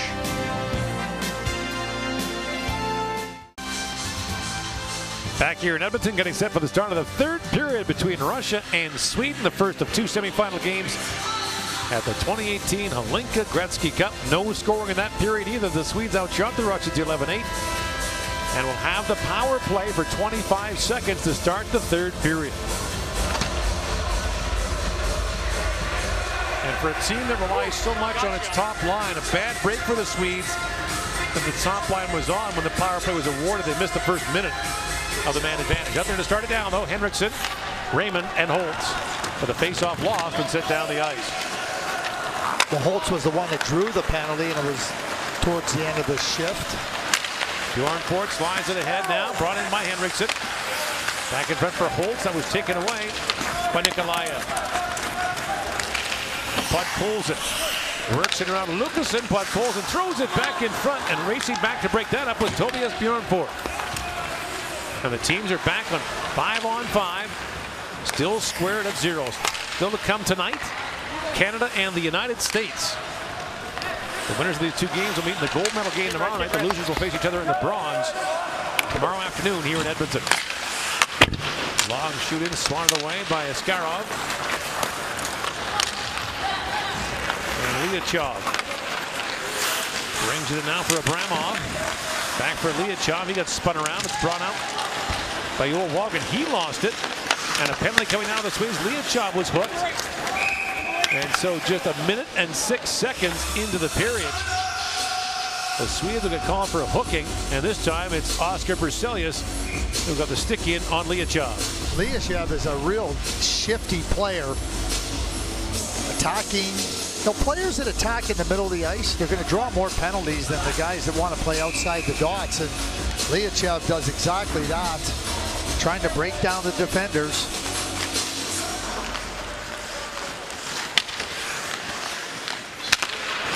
So the Russians set up in the power play. Bud Colson. Long wrist shot. That deflected just wide. Out the other side to Gudic. Daniel Gudic. Gudic has a look and slides it back. Mironov with a shot that was blocked by Schoberg. But Colson to Mironov. Mironov across to Gudic. Gudic in shoots. It's off a skate. Bud Colson keeps it alive. Bud Colson across to Gudic. Gudic in, shoots, and Almefeld makes the save, hangs on. There's 1:22 to go in the Russian power play. And meantime, as this goes on, pulling in as we speak, the Canadian team bus. Wheels on the bus. The boys on the bus. Here they come, getting ready for their semifinal against the USA. Very good American team. They lost 8-3 to these Russians. There's 3-3 midway through the second period. Now Bud Colson centers it. That was knocked away. Check that. That was Gushin centering it. Liachov. Back down to Gushin. To Liachov. Gushin. Slides it back, and now Beachcomb had his first attempt blocked. The second one gets down, and Almefeld knocked that away. Liachov drops it down to Gushin. Gushin swings that back to Abramov. Cross he goes, and Beachcomb with a hard shot, and that's blockered away by Almefeld. And the Swedes bring it back short-handed, but Ostrom is in there alone as the Swedes are changing. Throws it way back to Henriksen. And he'll tap it back to Lundqvist. 20 seconds to go in the Russian power play. And Lundqvist bounces it down. And racing in with the loose puck was Henriksen. He knocked it free. Henriksen gets loose behind the goal. Sends it back for Raymond. His shot was blocked. Nikolaev got in the way. Brought back now by Kniazev.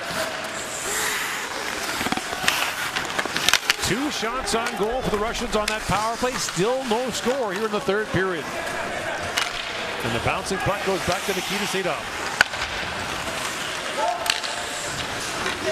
Chinikov throws it back in the corner. Lundqvist goes back for it. Plays it in. There's Broberg. Philip Broberg's got a head of steam, and here he comes. Broberg's got a forward defending. Works in. Broberg, a backhand shot in the goal post. What a chance for Broberg diving in. He tried the forward Nikolaev. It was a great decision, and he rang it off the pipe. That's a hard play for any player to make, coming in on your strong side in the front of the net, and to keep your leverage. And what a play here with the off the inside of the post and across, just avoiding Askarov coming back. He hits him in the arm and could have easily played that into the net right there, but Askarov really alert and quick as well. But I mean, you watch that type of skating and that type of an ability. And now working in is Wahlgren with a chance. And Wahlgren turned away. And busting in was Max Wahlgren. And now we got a Swedish player leveled. Daniel Gudic's going to go off for a penalty here.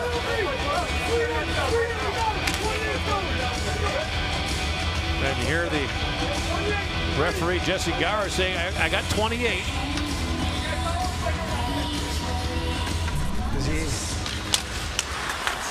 It all starts after Berzelius tries to find a loose puck in the feet of Askarov. Here he comes in late.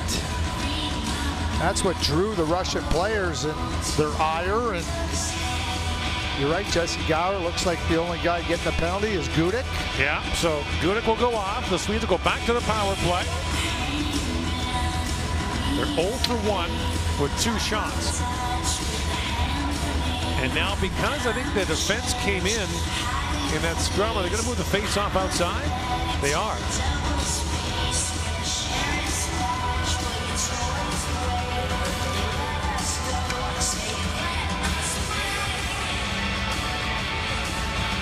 And Raymond getting the explanation.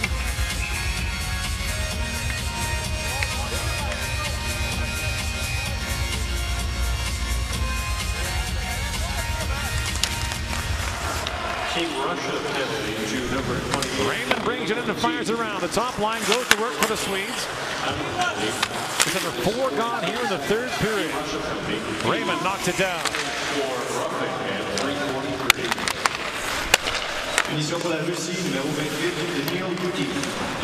Henriksen slides it ahead to Holtz. Drops it back to Raymond. In comes Raymond with it now. And the Swedes get set up. Slides it across the hole to the wrist shot. That was blocked by Spiridonov for the Russians and sent down the ice.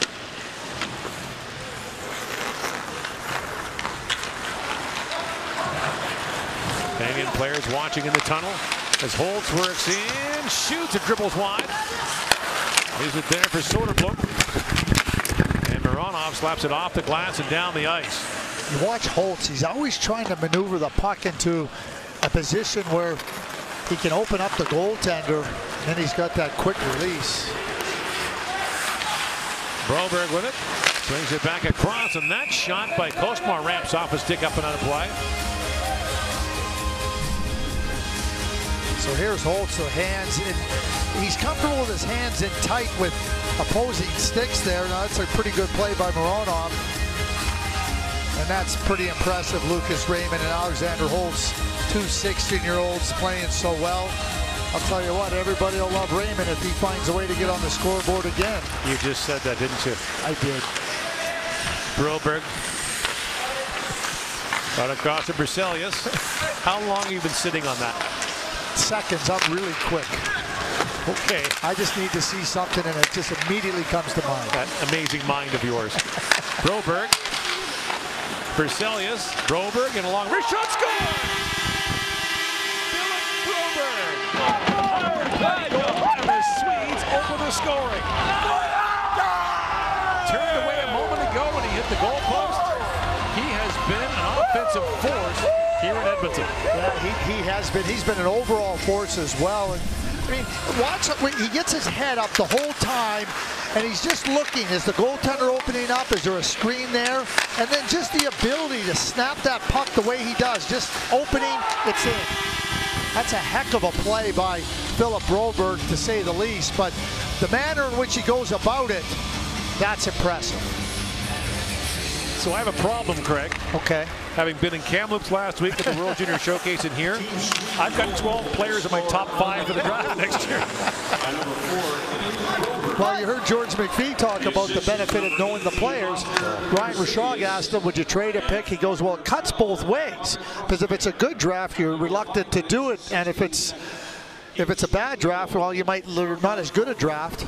You look at these top-end players, it's pretty good. There's Broberg there, but there's his head up the whole time, looking for the opening. Great shot. Philip Broberg's going to be a star in the NHL. Yeah, I'm not going to say anything less than that, Gord. He really is. And he's not the only one here. Canada and the United States still on deck as that shot from Bjornfort goes up and out of play. Well, we got the first goal. It's Sweden. Now let's see if the Russians open up.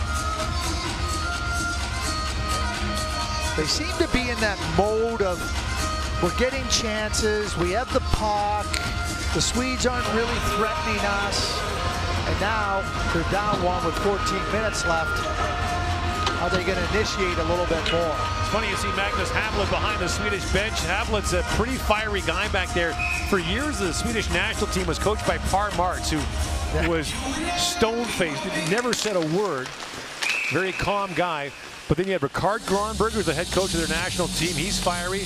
Thomas Martin, who coaches their junior team, he's wound pretty tight, and Havlin too. Well, I'll go back even just a little bit further to 2006 when Ben-Aki Gustafsson coached the Swedes to the Olympic gold medal. He was a very animated, fiery coach as well.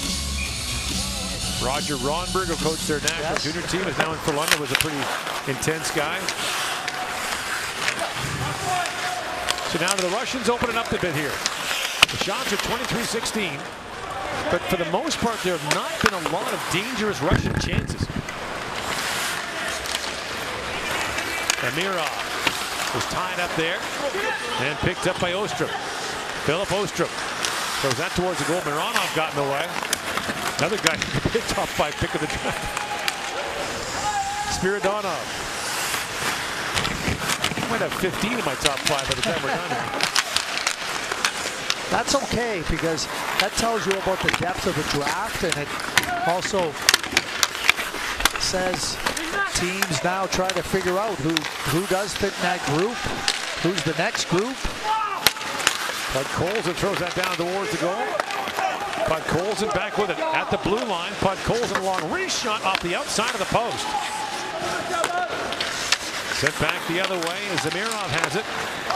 Back he goes to Kuzyakov. Kuzyakov. Back for Bud Colson. Centers it, bouncing puck loose in front. Spiridonov trying to reach it. Good pressure now by the Russians. Zamirov. Down to Bud Colson. At the point, Baranov shoots. The save made. Rebound loose in front is on the felt held on just long enough as that puck skipped just wide. Bud Colson. Back for Baranov. And this time the shot goes off. Sweden's Philip Ostrom up and out of play. Moments after the Swedes had taken the lead, a great chance for the Russians to equalize. And Hugo Alnefelt wears that mask for a reason.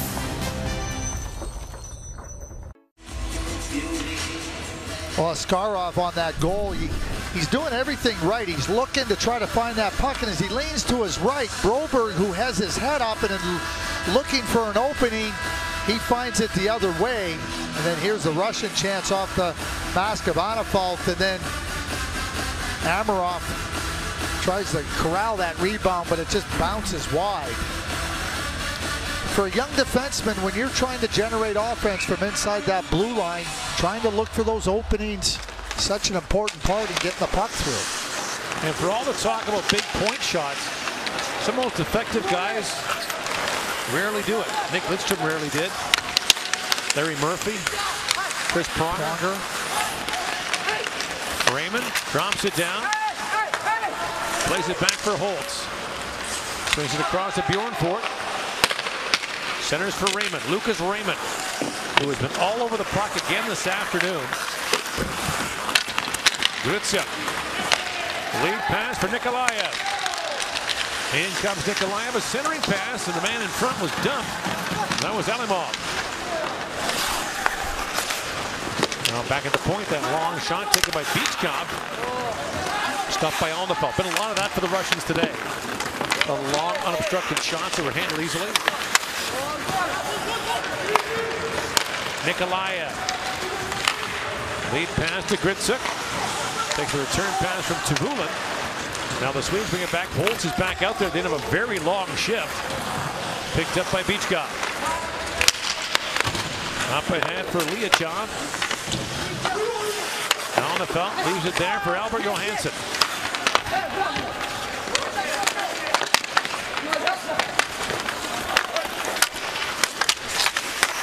Gushin works it free in the corner.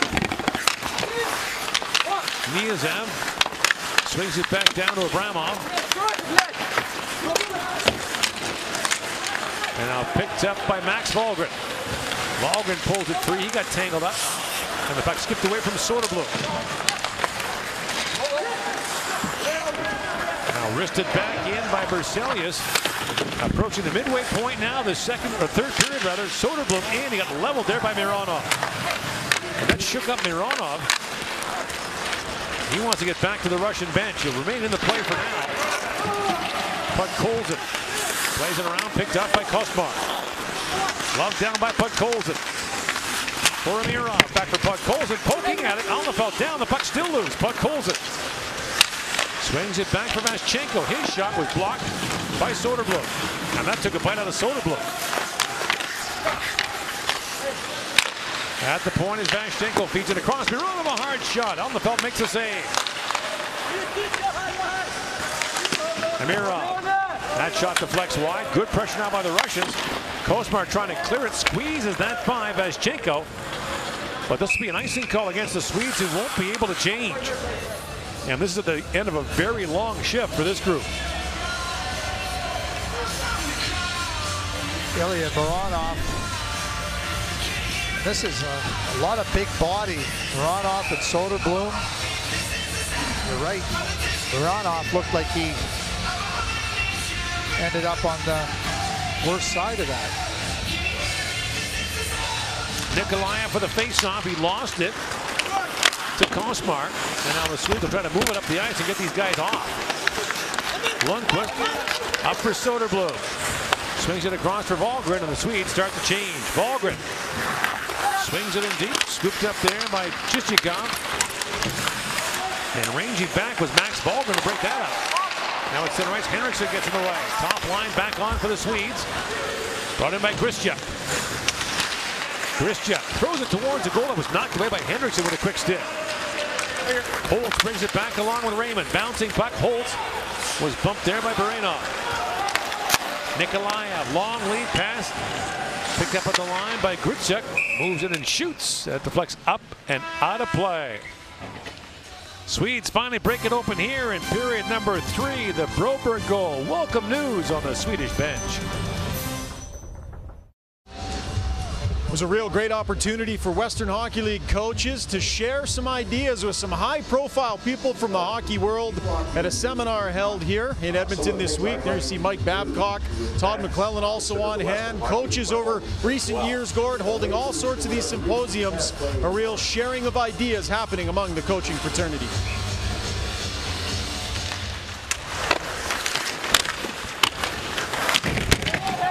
And there's been a lot going on this week. Lots of coaches in town, officials. Been a great gathering. And of course, not to mention hockey executives and general managers from the NHL here to watch the top under-18 players in the world. And you hosted a luncheon today with a hot stove with IIHF President Rene Fassel. Yeah, so we had Colin Campbell on with Glenn Gulletson, former NHLer Jason Strudwick, and Ron Robinson, the Commissioner of the Western League, to talk about the impact of rules and the differences in the leagues. And we talked to Rene Fassel, who is trying to get NHL players back to the Olympics for 2022, dealing with both the NHL and the International Olympic Committee. And had some pretty strong words for the IOC today. So there's 4 options. NHL players, the same pool as last time, maybe an under-23 tournament, or no players at all. With the IHF saying we're not sending players at all, which would seem like a pretty serious threat. Vaschenko moves in. That was blocked. As getting away was Carl Sjoberg. Can the Swedes milk a 1-0 lead here for the last 8.5 minutes of the third period? Spiridonov drops it back for Mironov. Back to Podkolzin. He's tied up there by Berselius. Berselius has had the checking assignment on Podkolzin for much of the afternoon when he can. The Russians do have the last change. Podkolzin plays it back to Vaschenko. Lays it back in deep, scooped up there by Johansson. Now Podkolzin centers it, and the shot deflected wide. As once again, Philip Broberg's involved in the play, gets a stick on that. We talked about his offense, his defense is high level as well. Brought back now by Amirov. Back he goes for Mironov with a shot through the traffic. Alnefelt made a good save there. And now chipped ahead. Sjoberg poking at it. That's picked up by Mironov. Up ahead to Alimov. And the puck loose in the corner. Poked ahead by Lundqvist. And back out to center ice. Barenov. Pass got by everyone. And back goes Bjorn for icing called against Russia.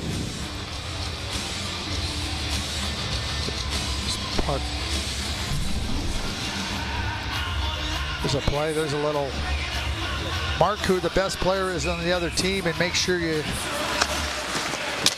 be aware of them. Colson coming to the net, flipping off, but Dimitri Tyrulin on Lucas Raymond very easily could have been called for a penalty.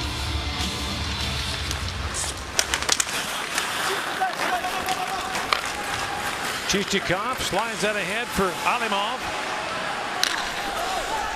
Now Chichikov works in, shoots, and Alnefelt fights that off. Inside 7 to go here in the third period. Bouncing puck in front. And Alimov couldn't get to it.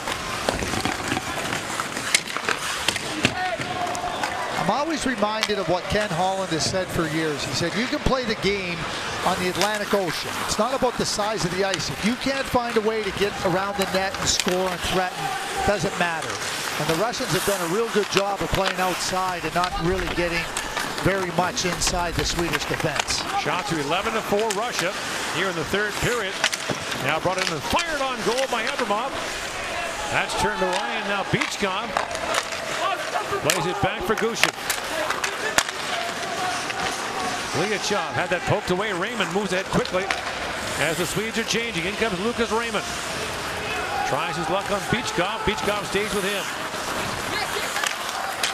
And now Holtz comes into the forecheck. Henriksen squeezes Gushin off the puck. And now play called at the Swedish line with 5:51 to go in the third period. And Sweden ahead 1-0 in the semifinals of the Hlinka Gretzky Cup. For Jesse Gower with the camera on today and the microphone. Let's look and listen in.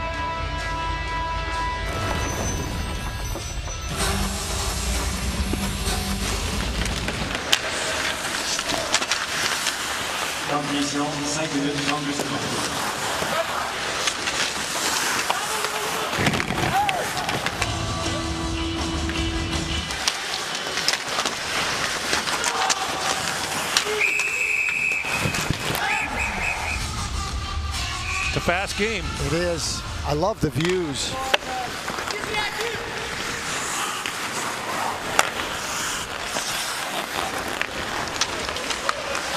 Albert Johansson flips it down to the Russian zone. And Sedov back with it. At the line, held by Holtz. Alexander Holtz lost it in turn to Artemi Kniazev.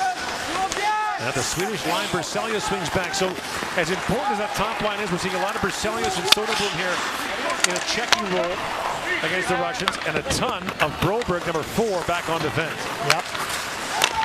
What's interesting too, and you talked about Carl Henriksen, the centerman with Holtz and Raymond. I mean, those guys are really gifted offensively, but his center ice play with the puck, without the puck, has been tremendous as well. But Colson got it knocked away there by Ostrom. And now flipped down the ice by Kosmar. Back goes Baranov with it. Inside 5 to go in the third period. Leaping in is Alimov. Alimov, a backhand shot goes wide. Kosmar lost the puck along the boards. Now moved up by Bjornfort.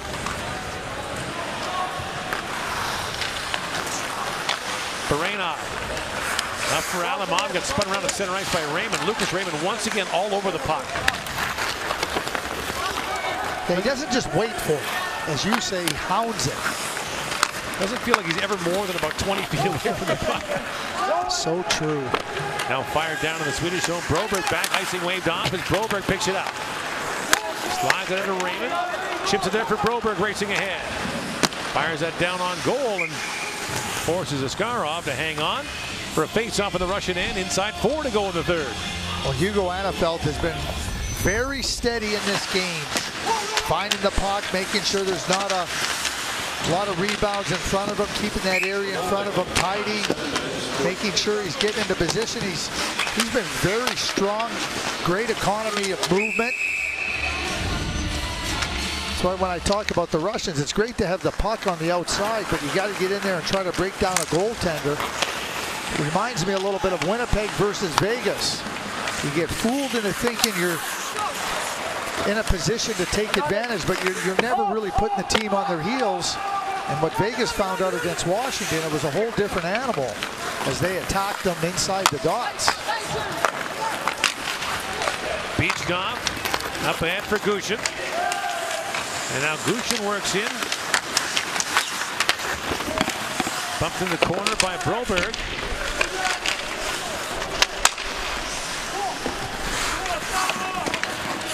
And Abramov with it. Back at the point for Tavula.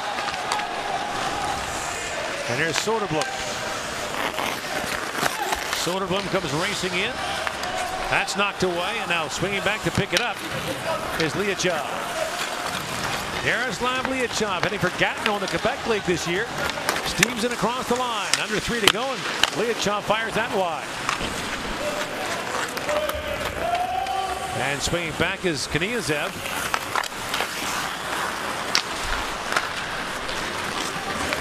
Brought in now by Amirov. Being watched there by Bjorn Ford. The centering pass was blocked by, once again, Lucas Raymond.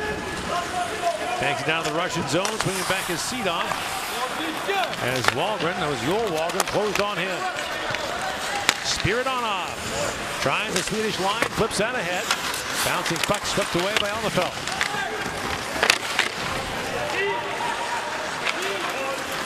Joel Wahlgren up ahead for Raymond.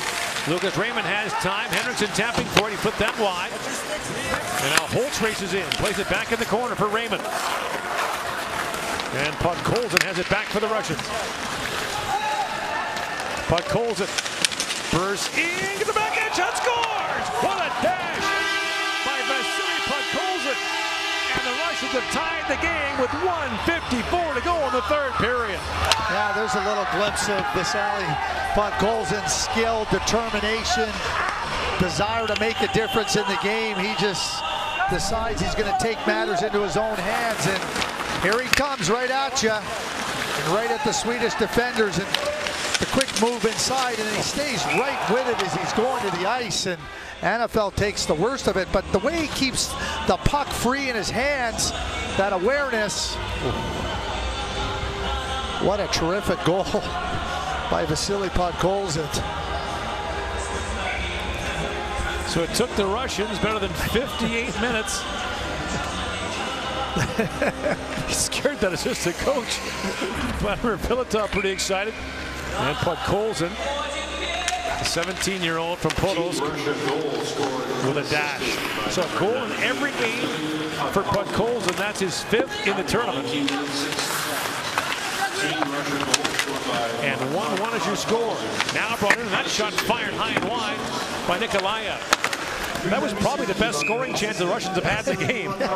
Well, and right down the middle of the ice, I mean, he picks it up from just above his goal line in the defensive zone, and he was going, and, you know, he's got a great change of pace, and, you know, when you combine that with really smart sense and awareness of the game and good hands, defenders have a tough time gauging because he's speeding up and slowing down. By the way, should overtime be required, it's 10 minutes of 4-on-4 for the medal round, or this portion of the medal round anyway. Mirroring the IIHF rules. And then if still tied, there would be a shootout. Lead pass goes to Amirov. Now Amirov works in, shoots, and Alnefelt knocks that away. The 32nd shot of the game found the back of the net for the Russians. At the point is Veschenko, fires that wide. Amirov with it. Final minute now, the third period. Podkolzin spins and shoots. It goes off a leg. Picked up by Raymond. Lucas Raymond tries his luck on Mironov, who stays with him. Now Raymond swings it rink wide to Henriksen. Works it in, shoots, and the goal post scores! Henriksen with 44 seconds left in the period has restored the Swedish lead.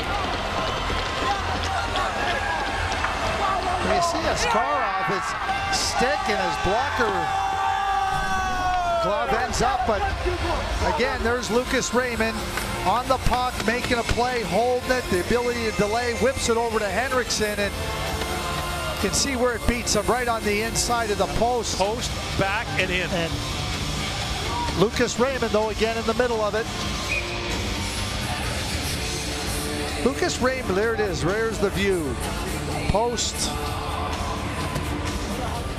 Just enough room to... So Henriksen, that top line, gets it done again. Henriksen's got his second of the Hlinka tournament. 17-year-old who plays in the Frölunda system.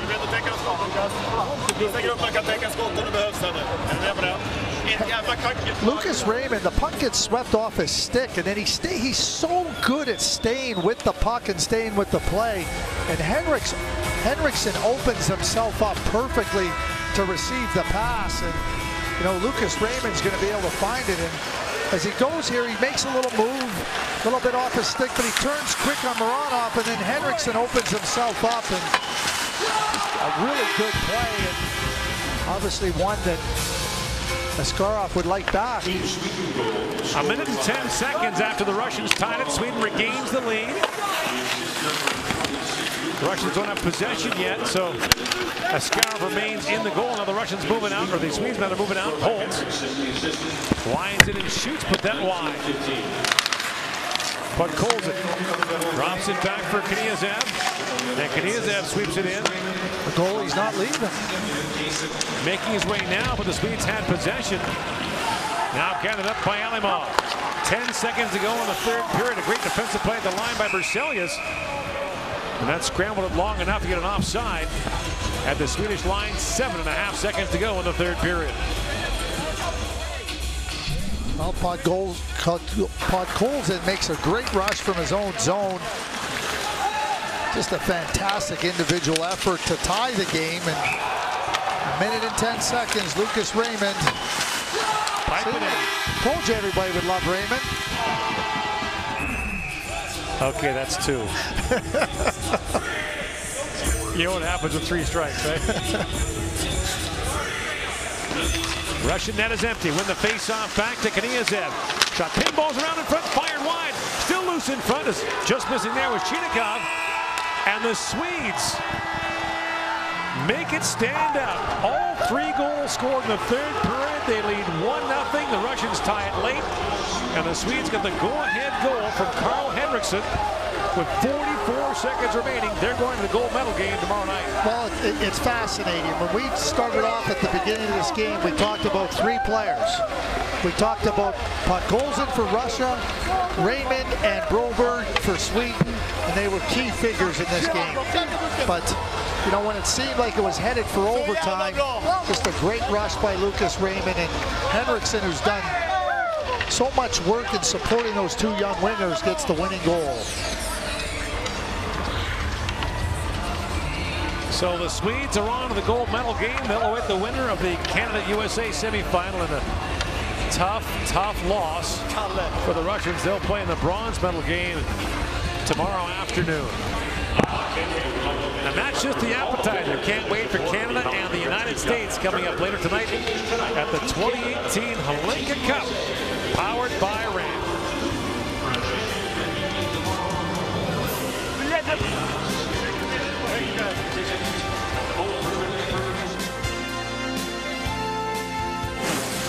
The 2018 Hlinka Gretzky Cup from Edmonton and Red Deer, Alberta is brought to you by Esso.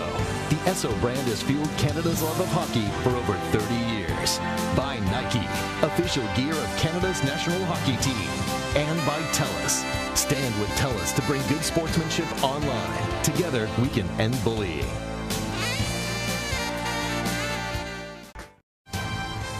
It is elation for Team Sweden. Carl Henriksen with a clutch goal, 44 seconds left, gives them the win.